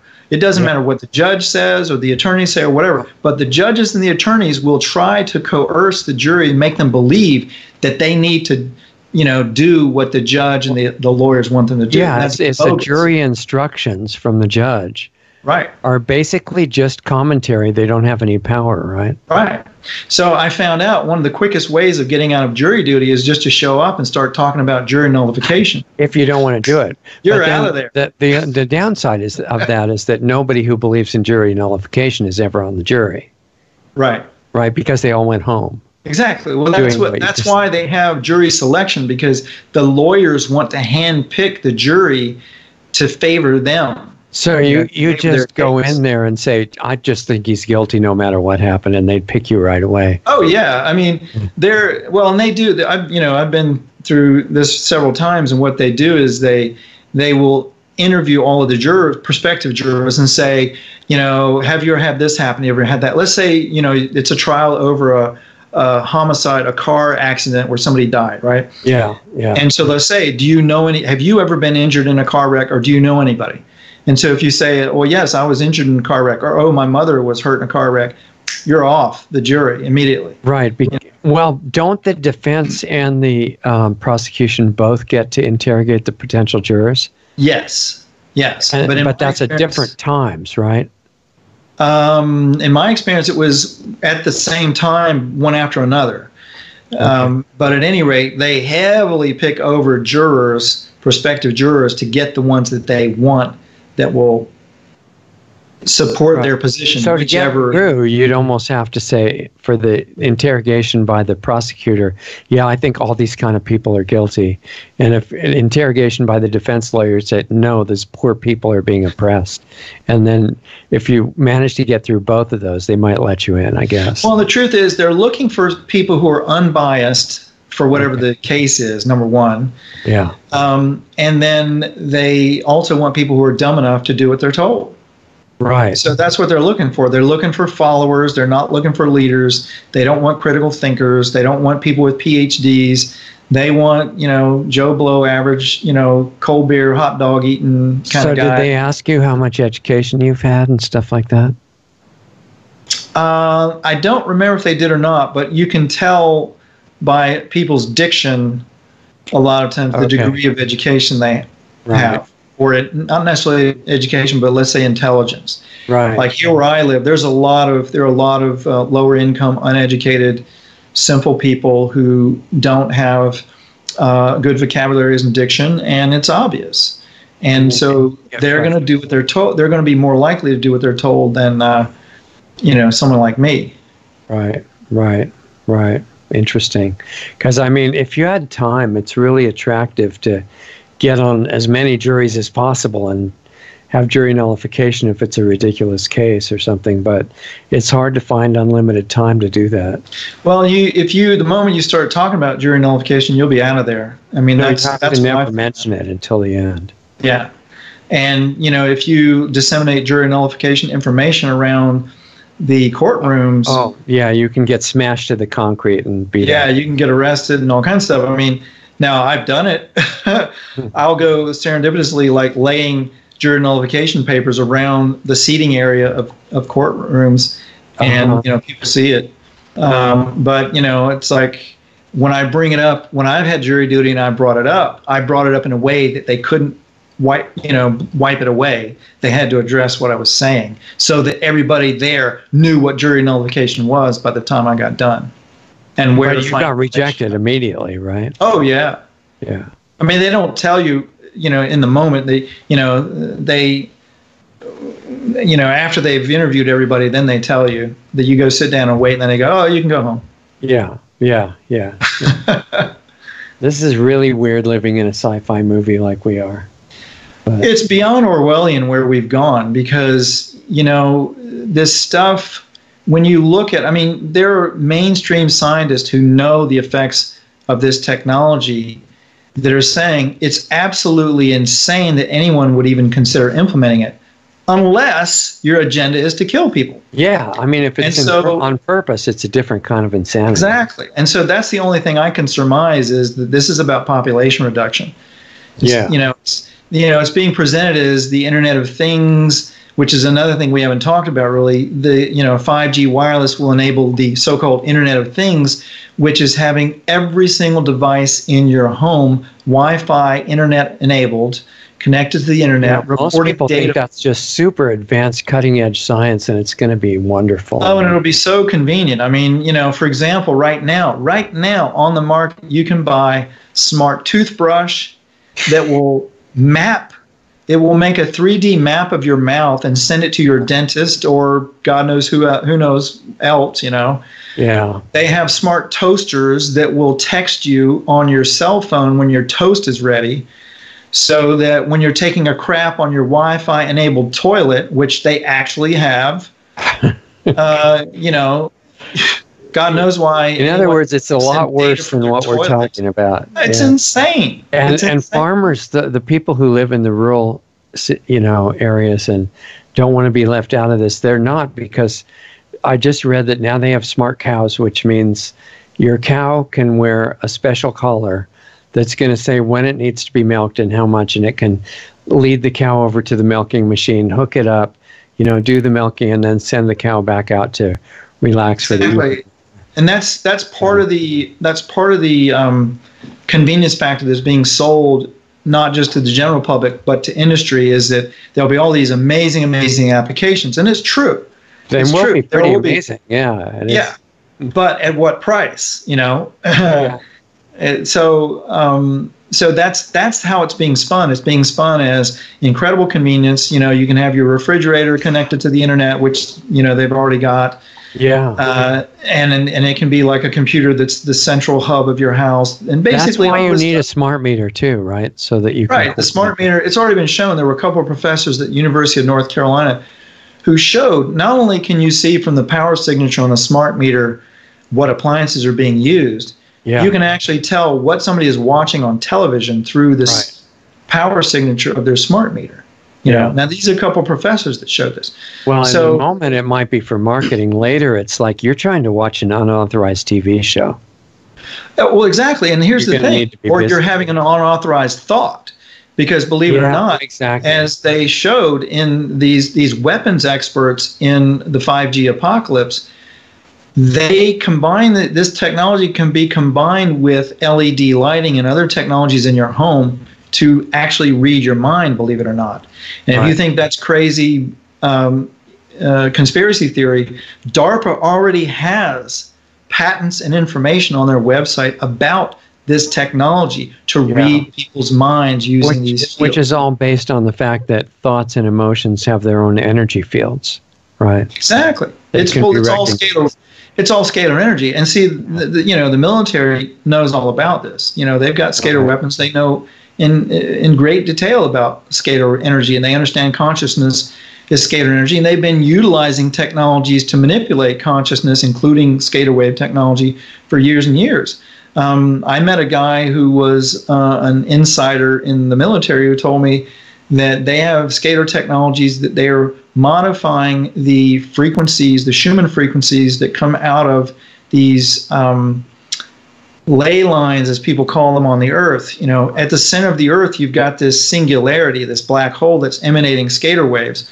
And when they come to the surface, they're coming out in a specific geometric pattern, because the singularity at the center of the Earth, it's not just this round ball of energy or this black hole. It has a geometric shape.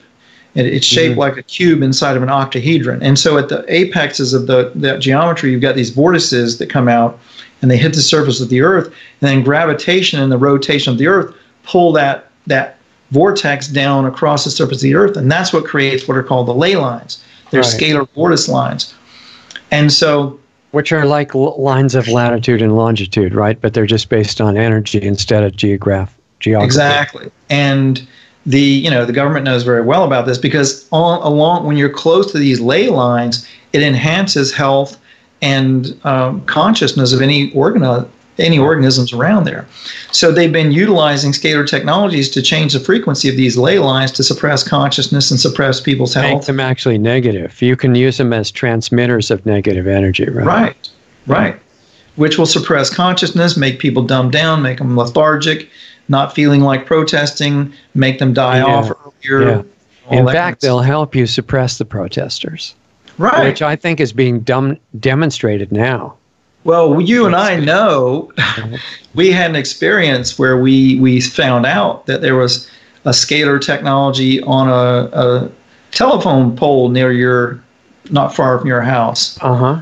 And if you remember, I don't know if we can get into the details, but basically, I've seen confirmation on more than one occasion, including your time, where we've seen evidence that there's scalar wave technology on these cell towers. And a lot of these people don't understand. You mean, right?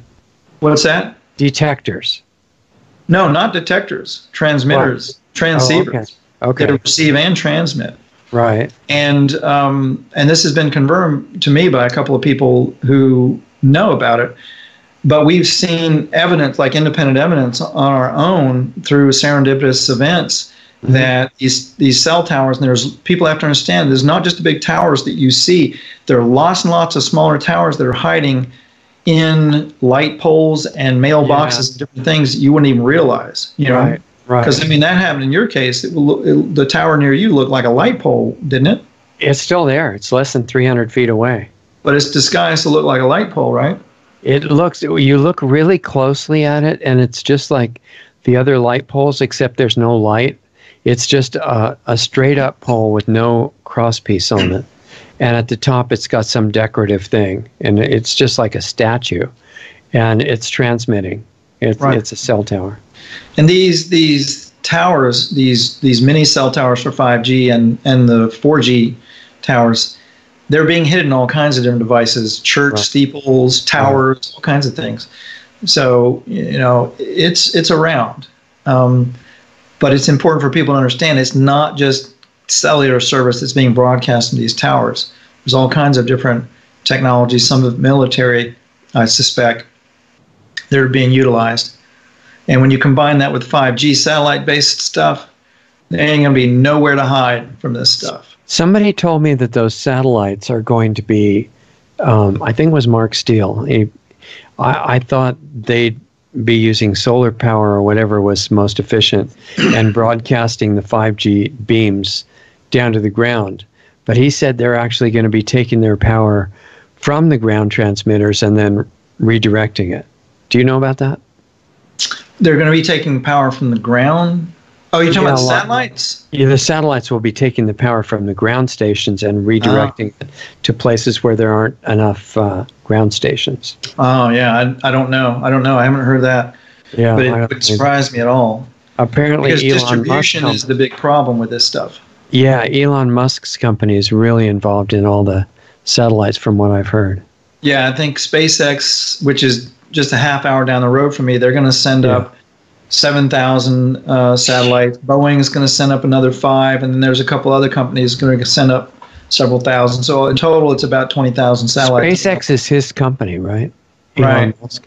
I thought he was supposed to be this really wise, smart guy. Well, I suspect that I know from seeing him speaking publicly, I know he thinks that between AI and other threats that I think he thinks things are already lost, number one. But and I can't speak for him, so I don't know if that's what he really thinks. But I also know that, Tesla's not doing well financially. I don't know how SpaceX is doing, but these contracts would make billions and billions of dollars. It's a really good money-making opportunity. Exactly. Right? So it may be something that he can't afford to turn down. And if the world is already hopeless, then it doesn't matter, right? Right. And you never know. Somebody might have coerced him as well. That happens. Yeah, exactly. He'd be an important target. Yeah. So, the bottom line is it sounds like until this stuff stops, the countermeasures and defense of yourself and your family and other people is really going to be the whole issue. Yeah. Although I have to say one other thing about that, and that's that even if you did have this field around you that was perfect, it doesn't protect the other life forms like bees and animals and trees and all that stuff, which you kind of need to be alive. Right. Now, my home shield device will protect a large area outdoors. It's actually designed to clear chemtrails, but it will, and it does that for a 75-mile radius. How much can you tell us about that? Because I think that's important. Well, and that is important because the chemtrails are, or geoengineering, if you want to call it that, metal aerosols that are being sprayed in the atmosphere and other things. They combine with this wireless technology for different purposes. And I know right now, from what I've seen and from what I've heard from people in the know, the metal aerosols that are being sprayed, they act like this blanket when they spread out over an area that acts kind of like an inductor, so that when you send energy down from satellites or towers or whatever, it will redirect it, spread it out evenly over the ground. So if you want to suppress consciousness or like a lens, kind of, right? Or yeah, exactly. It spreads the fields or the beams more evenly in the area and affects more people more evenly. Okay. And so that, and I'm sure there are other uses that is going to be combined with 5G technology. I know Mark Steele also mentioned that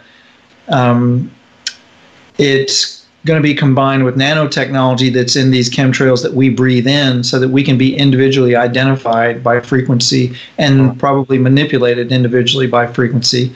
Yeah. I know I had a friend who was in the Desert Storm, the first Desert Storm military campaign, and he had nanotechnology in him, and that was used for voice of God technology, which he would hear his commanding officer after he got out of the military. He would be in places just like, dancing at a club or at a gas station and hears commanding officer telling him to do something using this voice of God technology combined with the nanotech in his body. So, and was that really happening at the time that he heard it remotely?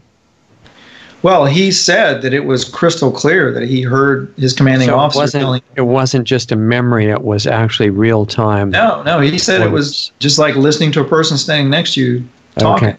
And I mean, you can go online and search on voice of God technology and see there are patents for it. This is not like a conspiracy theory.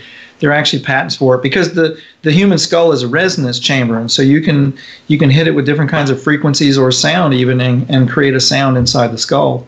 Right. Or affect the neural pathways in the brain and give you the impression that you're hearing sound. Right. There's a lot of technologies people wouldn't believe. They would think it's just conspiracy, but there are people that have documented this. There's a great book by Jim Keith called Mass Control, Engineering Human Consciousness that just is the tip of the iceberg on some of these technologies. But if you go on Amazon and just search on mind control, you'll find tons of books by people in credentialed positions that work with these technologies that are exposing what they can do, and it's just unbelievable. Wow. I'm reading one right now. I don't remember the title of it, but it's a guy who was an insider, and he's saying that it absolutely, they already have the technology to read people's minds. Energy technologies, not like hooking them up to some device, but using a field to read a person's mind. Well, we know that they can go into a person's dreams and change the dream and actually give orders to the person through the dream or warnings or things like that. Oh, yeah. Right. Well, even my devices, the Red Shield and Home Shield devices, they're skater devices, and they operate at natural frequencies that are created by the minerals in them, and they will actually heal you. But it's not unusual for people about the first week that they get one of these things to have unusual dreams because they'll actually promote emotional healing in the dream state. And so you might be having these really weird, active, colorful dreams in the dream state that's about releasing anger or stress or whatever. Right. And I had some really funny, interesting dreams, very vivid, colorful dreams for the first week that I used the Rest Shield. So absolutely, different kinds of energy can affect you in the dream state and your dreams themselves. The Rest Shield, because I've had one for years, it's a little pyramid about that big, and I've got it about 3 feet from my head where I sleep, and it really seems to be good. What's the difference between that and the bigger device that you guys sell called the Home Shield? The Home Shield, originally I developed it for clearing chemtrails. And, well, really I developed it starting out to stop the nuclear fallout that was coming from Fukushima. Because when I heard about Fukushima, the first thing I thought was, I wonder if somebody used a skater weapon to create the earthquake that caused the tsunami. Yeah. Because of my background working with advanced technologies, that was my first thought. So I went online and Googled Fukushima skater weapon, and one of the first things that came up was the Minister of Finance of Japan saying that the United States had used skater weapons 3 times against Japan, including Fukushima, to blackmail them into economic policies against China. And so here this guy was on camera stating this, and this is the guy who reports directly to the Prime Minister of Japan. Right. So I saw that, and I said, okay, well, if there's somebody, if people are using skater weapons to create these problems, there's probably people out there that are using scalar energy to neutralize radioactivity. I knew from working with Ewell Brown, I had seen radioactive elements neutralized. So I went looking around, and sure enough, there were scalar technologies that would do that. And it turned out that, the Rest Shield that I was manufacturing, that technology could be applied to that. And so I spent about 1.5 years, hardly ate, hardly slept, and worked my butt off, and did a lot of experimentation, and finally came up with this device that you put outdoors, and it basically creates a scalar field and a vortex. And the vortex is it's like an upside down tornado of scalar waves. Mm-hmm. And the apex of the tornado is out in space. And so it acts like a vacuum cleaner. And because of the frequencies, it operates at natural mineral frequencies. It will only resonate with pollutants and things that are not supposed to be in the atmosphere, and it'll pull them out into space. And what that does is it cleans the atmosphere And when you clean the atmosphere, you get rid of all the charged particles that throw the atmosphere off, and that normalizes the weather.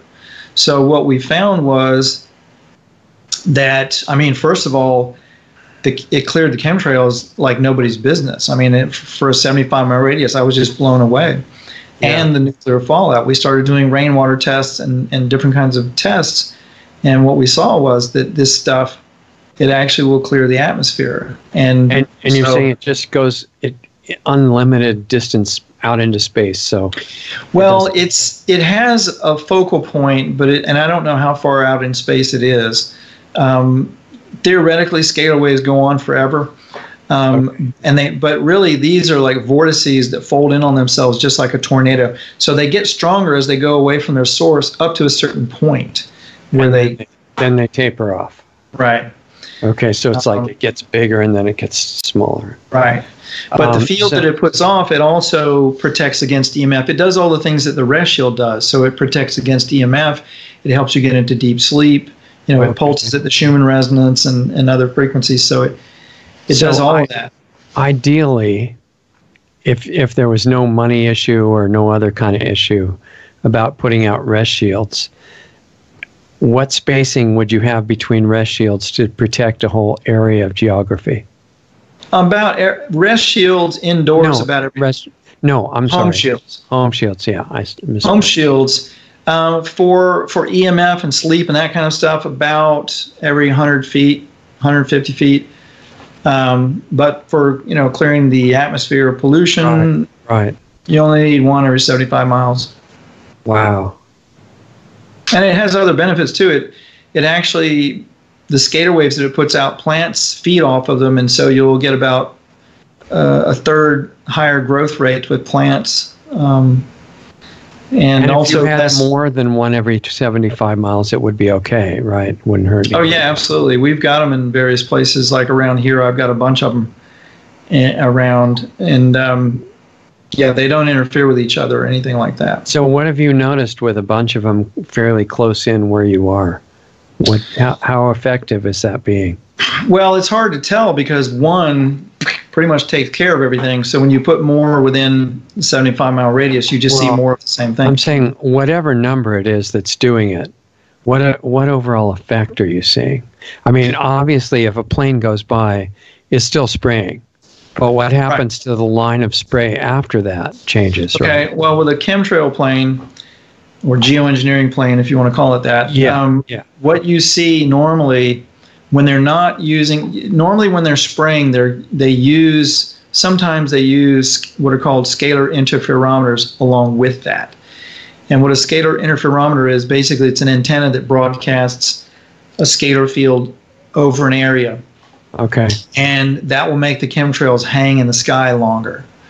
Because in some places, like for example, Sedona, where you live, there are natural geological formations that will create these natural scalar vortices that will clear the atmosphere. So in order to counteract that, they'll bombard the area with scalar waves and then spray, and that'll hold it in the sky longer. So if they're using that technology, with my device, you'll see individual trails will disappear within a half an hour, usually 15 minutes or so. But they'll keep spraying and spraying and spraying. They won't stop. I've seen instances here where they've come and had 12 or more planes and just spraying nonstop around the clock for days. And so you're going to see the trails. But as soon as they stop, it clears up. They don't get to the ground, is what you're saying. And then long term, you see normal weather for your area. You don't see these crazy weather extremes. Yeah. Like in Florida, for example, I've got these devices along the east coast of Florida, and we haven't been hit by hurricanes ever since they've been out on the east coast. It stays outside. They either stay offshore, outside of the range of these things, or they go west. I haven't been able to get them on the west coast of Florida yet. Yeah. And so Florida got hit last year with Hurricane Irma. But everywhere we put them, we see weather extremes just go away. Wow. Yeah, that's a really big deal. Now, and it's not modifying the weather. This is a very important point. It's not modifying the weather. All it's doing is clearing the atmosphere of pollution. When you clear the atmosphere, that balances the weather. the real weather modification is what's being done with this geoengineering and all these other things using to manipulate weather. So, in other words, there's some kind of a natural intelligence, consciousness force that tends to harmonize the weather automatically. And when you get in the way of that with putting pollutants in the air, then it reacts crazy, right? And if you get rid of the pollutants, it tends to go back toward normal. Yeah. Severe weather is nature's way of cleaning and balancing itself. So when you see hurricanes and tornadoes, that is the earth cleaning itself. When you see lightning, that is the earth cleaning itself. One of the things I noticed when, we're in the lightning strike capital of the world here in Florida, and one of the things I noticed is when I first put my device out, we went from, in the summertime, we normally have a thunderstorm and a lightning storm almost every day. Yeah. 3-4 months. When I put the device out and it cleared the pollution and balanced the atmosphere, I only saw 3 bolts of lightning all summer, which is unbelievable for Florida. Right. But that's because all of this extreme weather is the earth trying to balance itself, Yeah. And it's very complex. Human consciousness itself is involved in weather because we're scalar wave generators too. And so it's not like, exactly. 2,000 years ago. If you program all the people to be crazy, then your weathers may be reflecting it to some degree. Absolutely. And 2,000 years ago, when there wasn't all the man-made pollution that there is now, you didn't have the weather extremes, but you still had weather because the humans that were here combined with the earth itself, which is a living organism, all of that, it utilizes the energy of consciousness, of scalar energy. And so you're going to see these variations, but you're not going to see the insane weather that we're having now.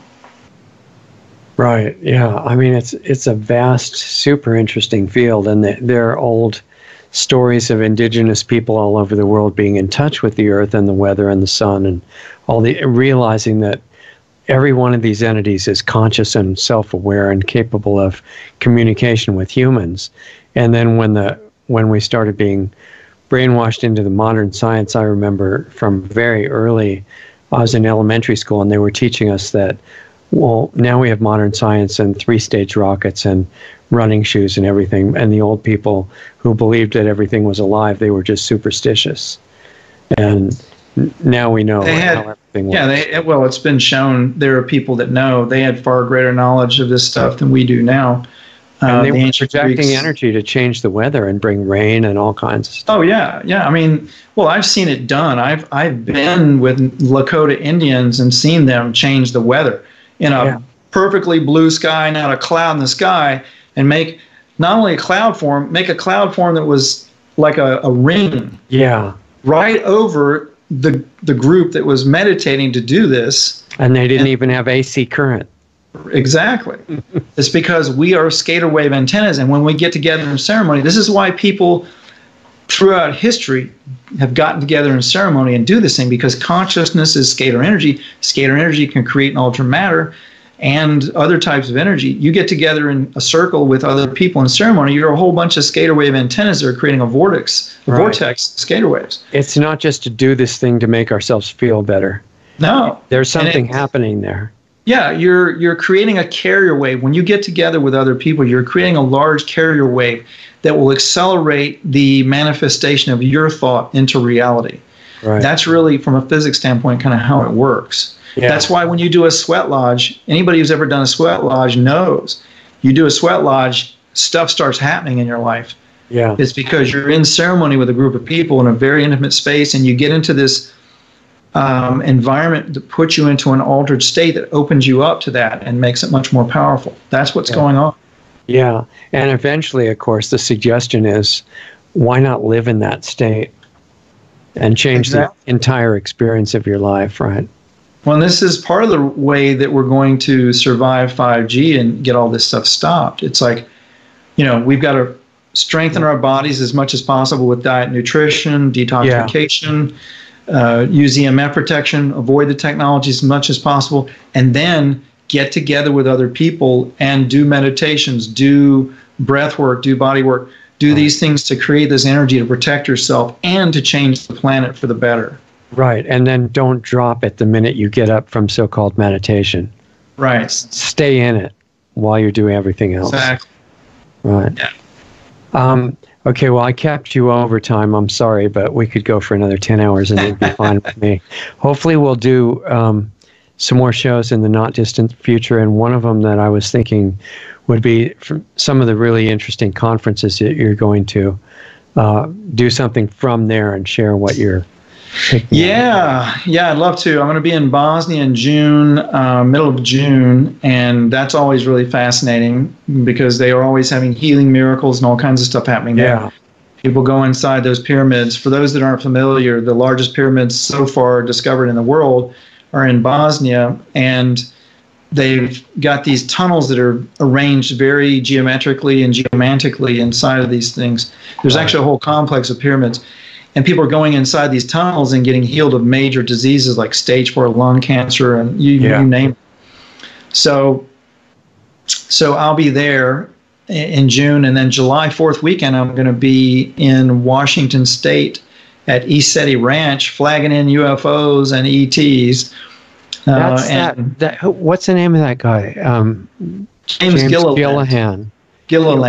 Gilliland, yeah, and he's got all kinds of ET stuff going on at his ranch. Yeah. If you go on YouTube and search on ECETI, ECETI, you'll see videos of them where they filmed UFOs flying saucers flying over their property, and all kinds of Which you have to be really brave as a UFO pilot these days because you get shot down right away.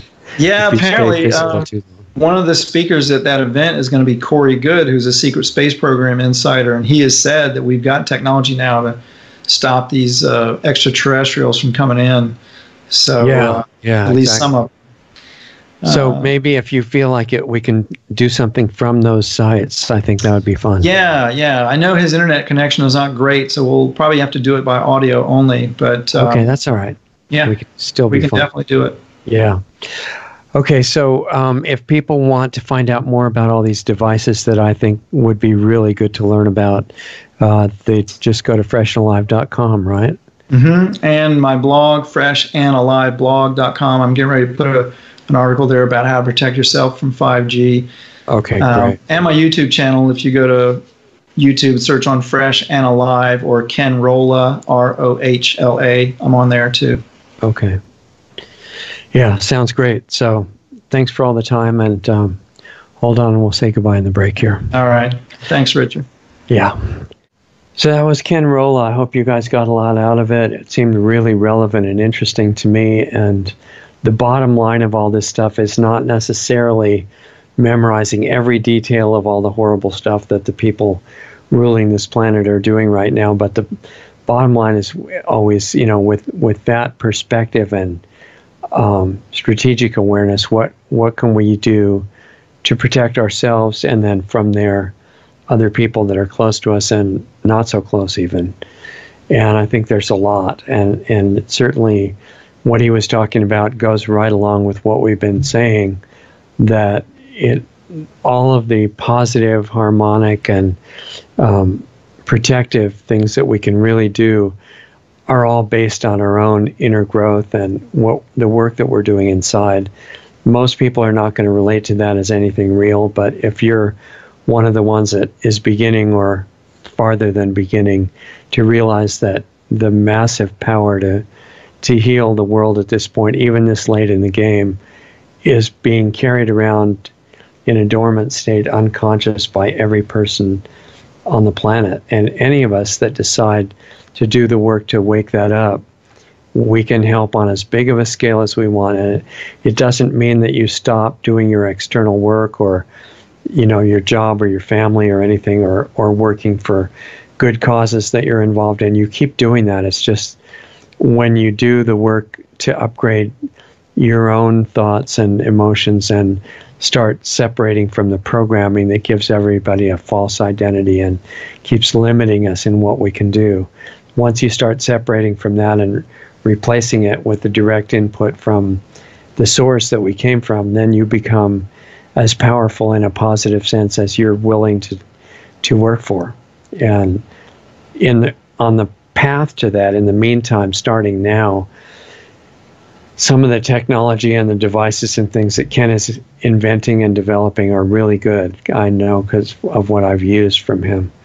And to learn more about that, I would reiterate it's a good idea to go to freshandalive.com or his blog site, freshandaliveblog.com, Fresh and Alive. And that, I think, reflects the health work that he's done, healing with raw organic food and that sort of thing. And he's one of the not that common small group of people that have meshed an awareness of the organic raw food and lifestyle enhancement healing protocols with technologies that are life friendly, based on scalar wave technology instead of the destructive microwaves that have been chosen to help destroy humanity. I think it's an unusual combination. Really worthwhile to stay in touch with what he's doing, which I do as well. And I'm using his rest shield every day and sleeping close to it. It's a really good thing. And the larger one, the home shield that he was willing to talk about, amazingly for us, I've seen those in action too, and they're amazing. So I don't know everything about it, like, even the amount that he does, but what I've seen so far is 100% positive. So getting those disseminated or dispersed as widely as we can, wherever you live, the home shields especially, I think that would be a really good thing to do. And I'm not making any money at this point at all by recommending it to you, but that's good, because it means that I'm clearly recommending things in my own experience that have been beneficial, and I'll try to keep doing that. And we'll keep putting up videos, free videos on all the major platforms as long as we can. And if we get kicked off, if and when we get kicked off, stay in touch with us at lostartsradio.com. And our videos will still be posted, hopefully, at brighteon.com, brighteon.com. Support us if you have money and feel like keeping us on the air and keeping our work going. There's a donate button at lostartsradio.com. If you're so inclined, it would be really appreciated, because we're not even at survival level yet. And for those of you who want to go deeper than what we can go into on the public venues, check out planetaryhealingclub.com, planetaryhealingclub.com. And I would meet you there live every week for an interactive private platform if you get interested in going to that level. And in the meantime, we'll keep bringing up the best guests we can find, inspiring people and projects for the Sunday shows. Let other people know if you can. And remember, the main power source is inside you, and you can connect to it, and it can transform your life. So thanks for being here, and we'll see you next time.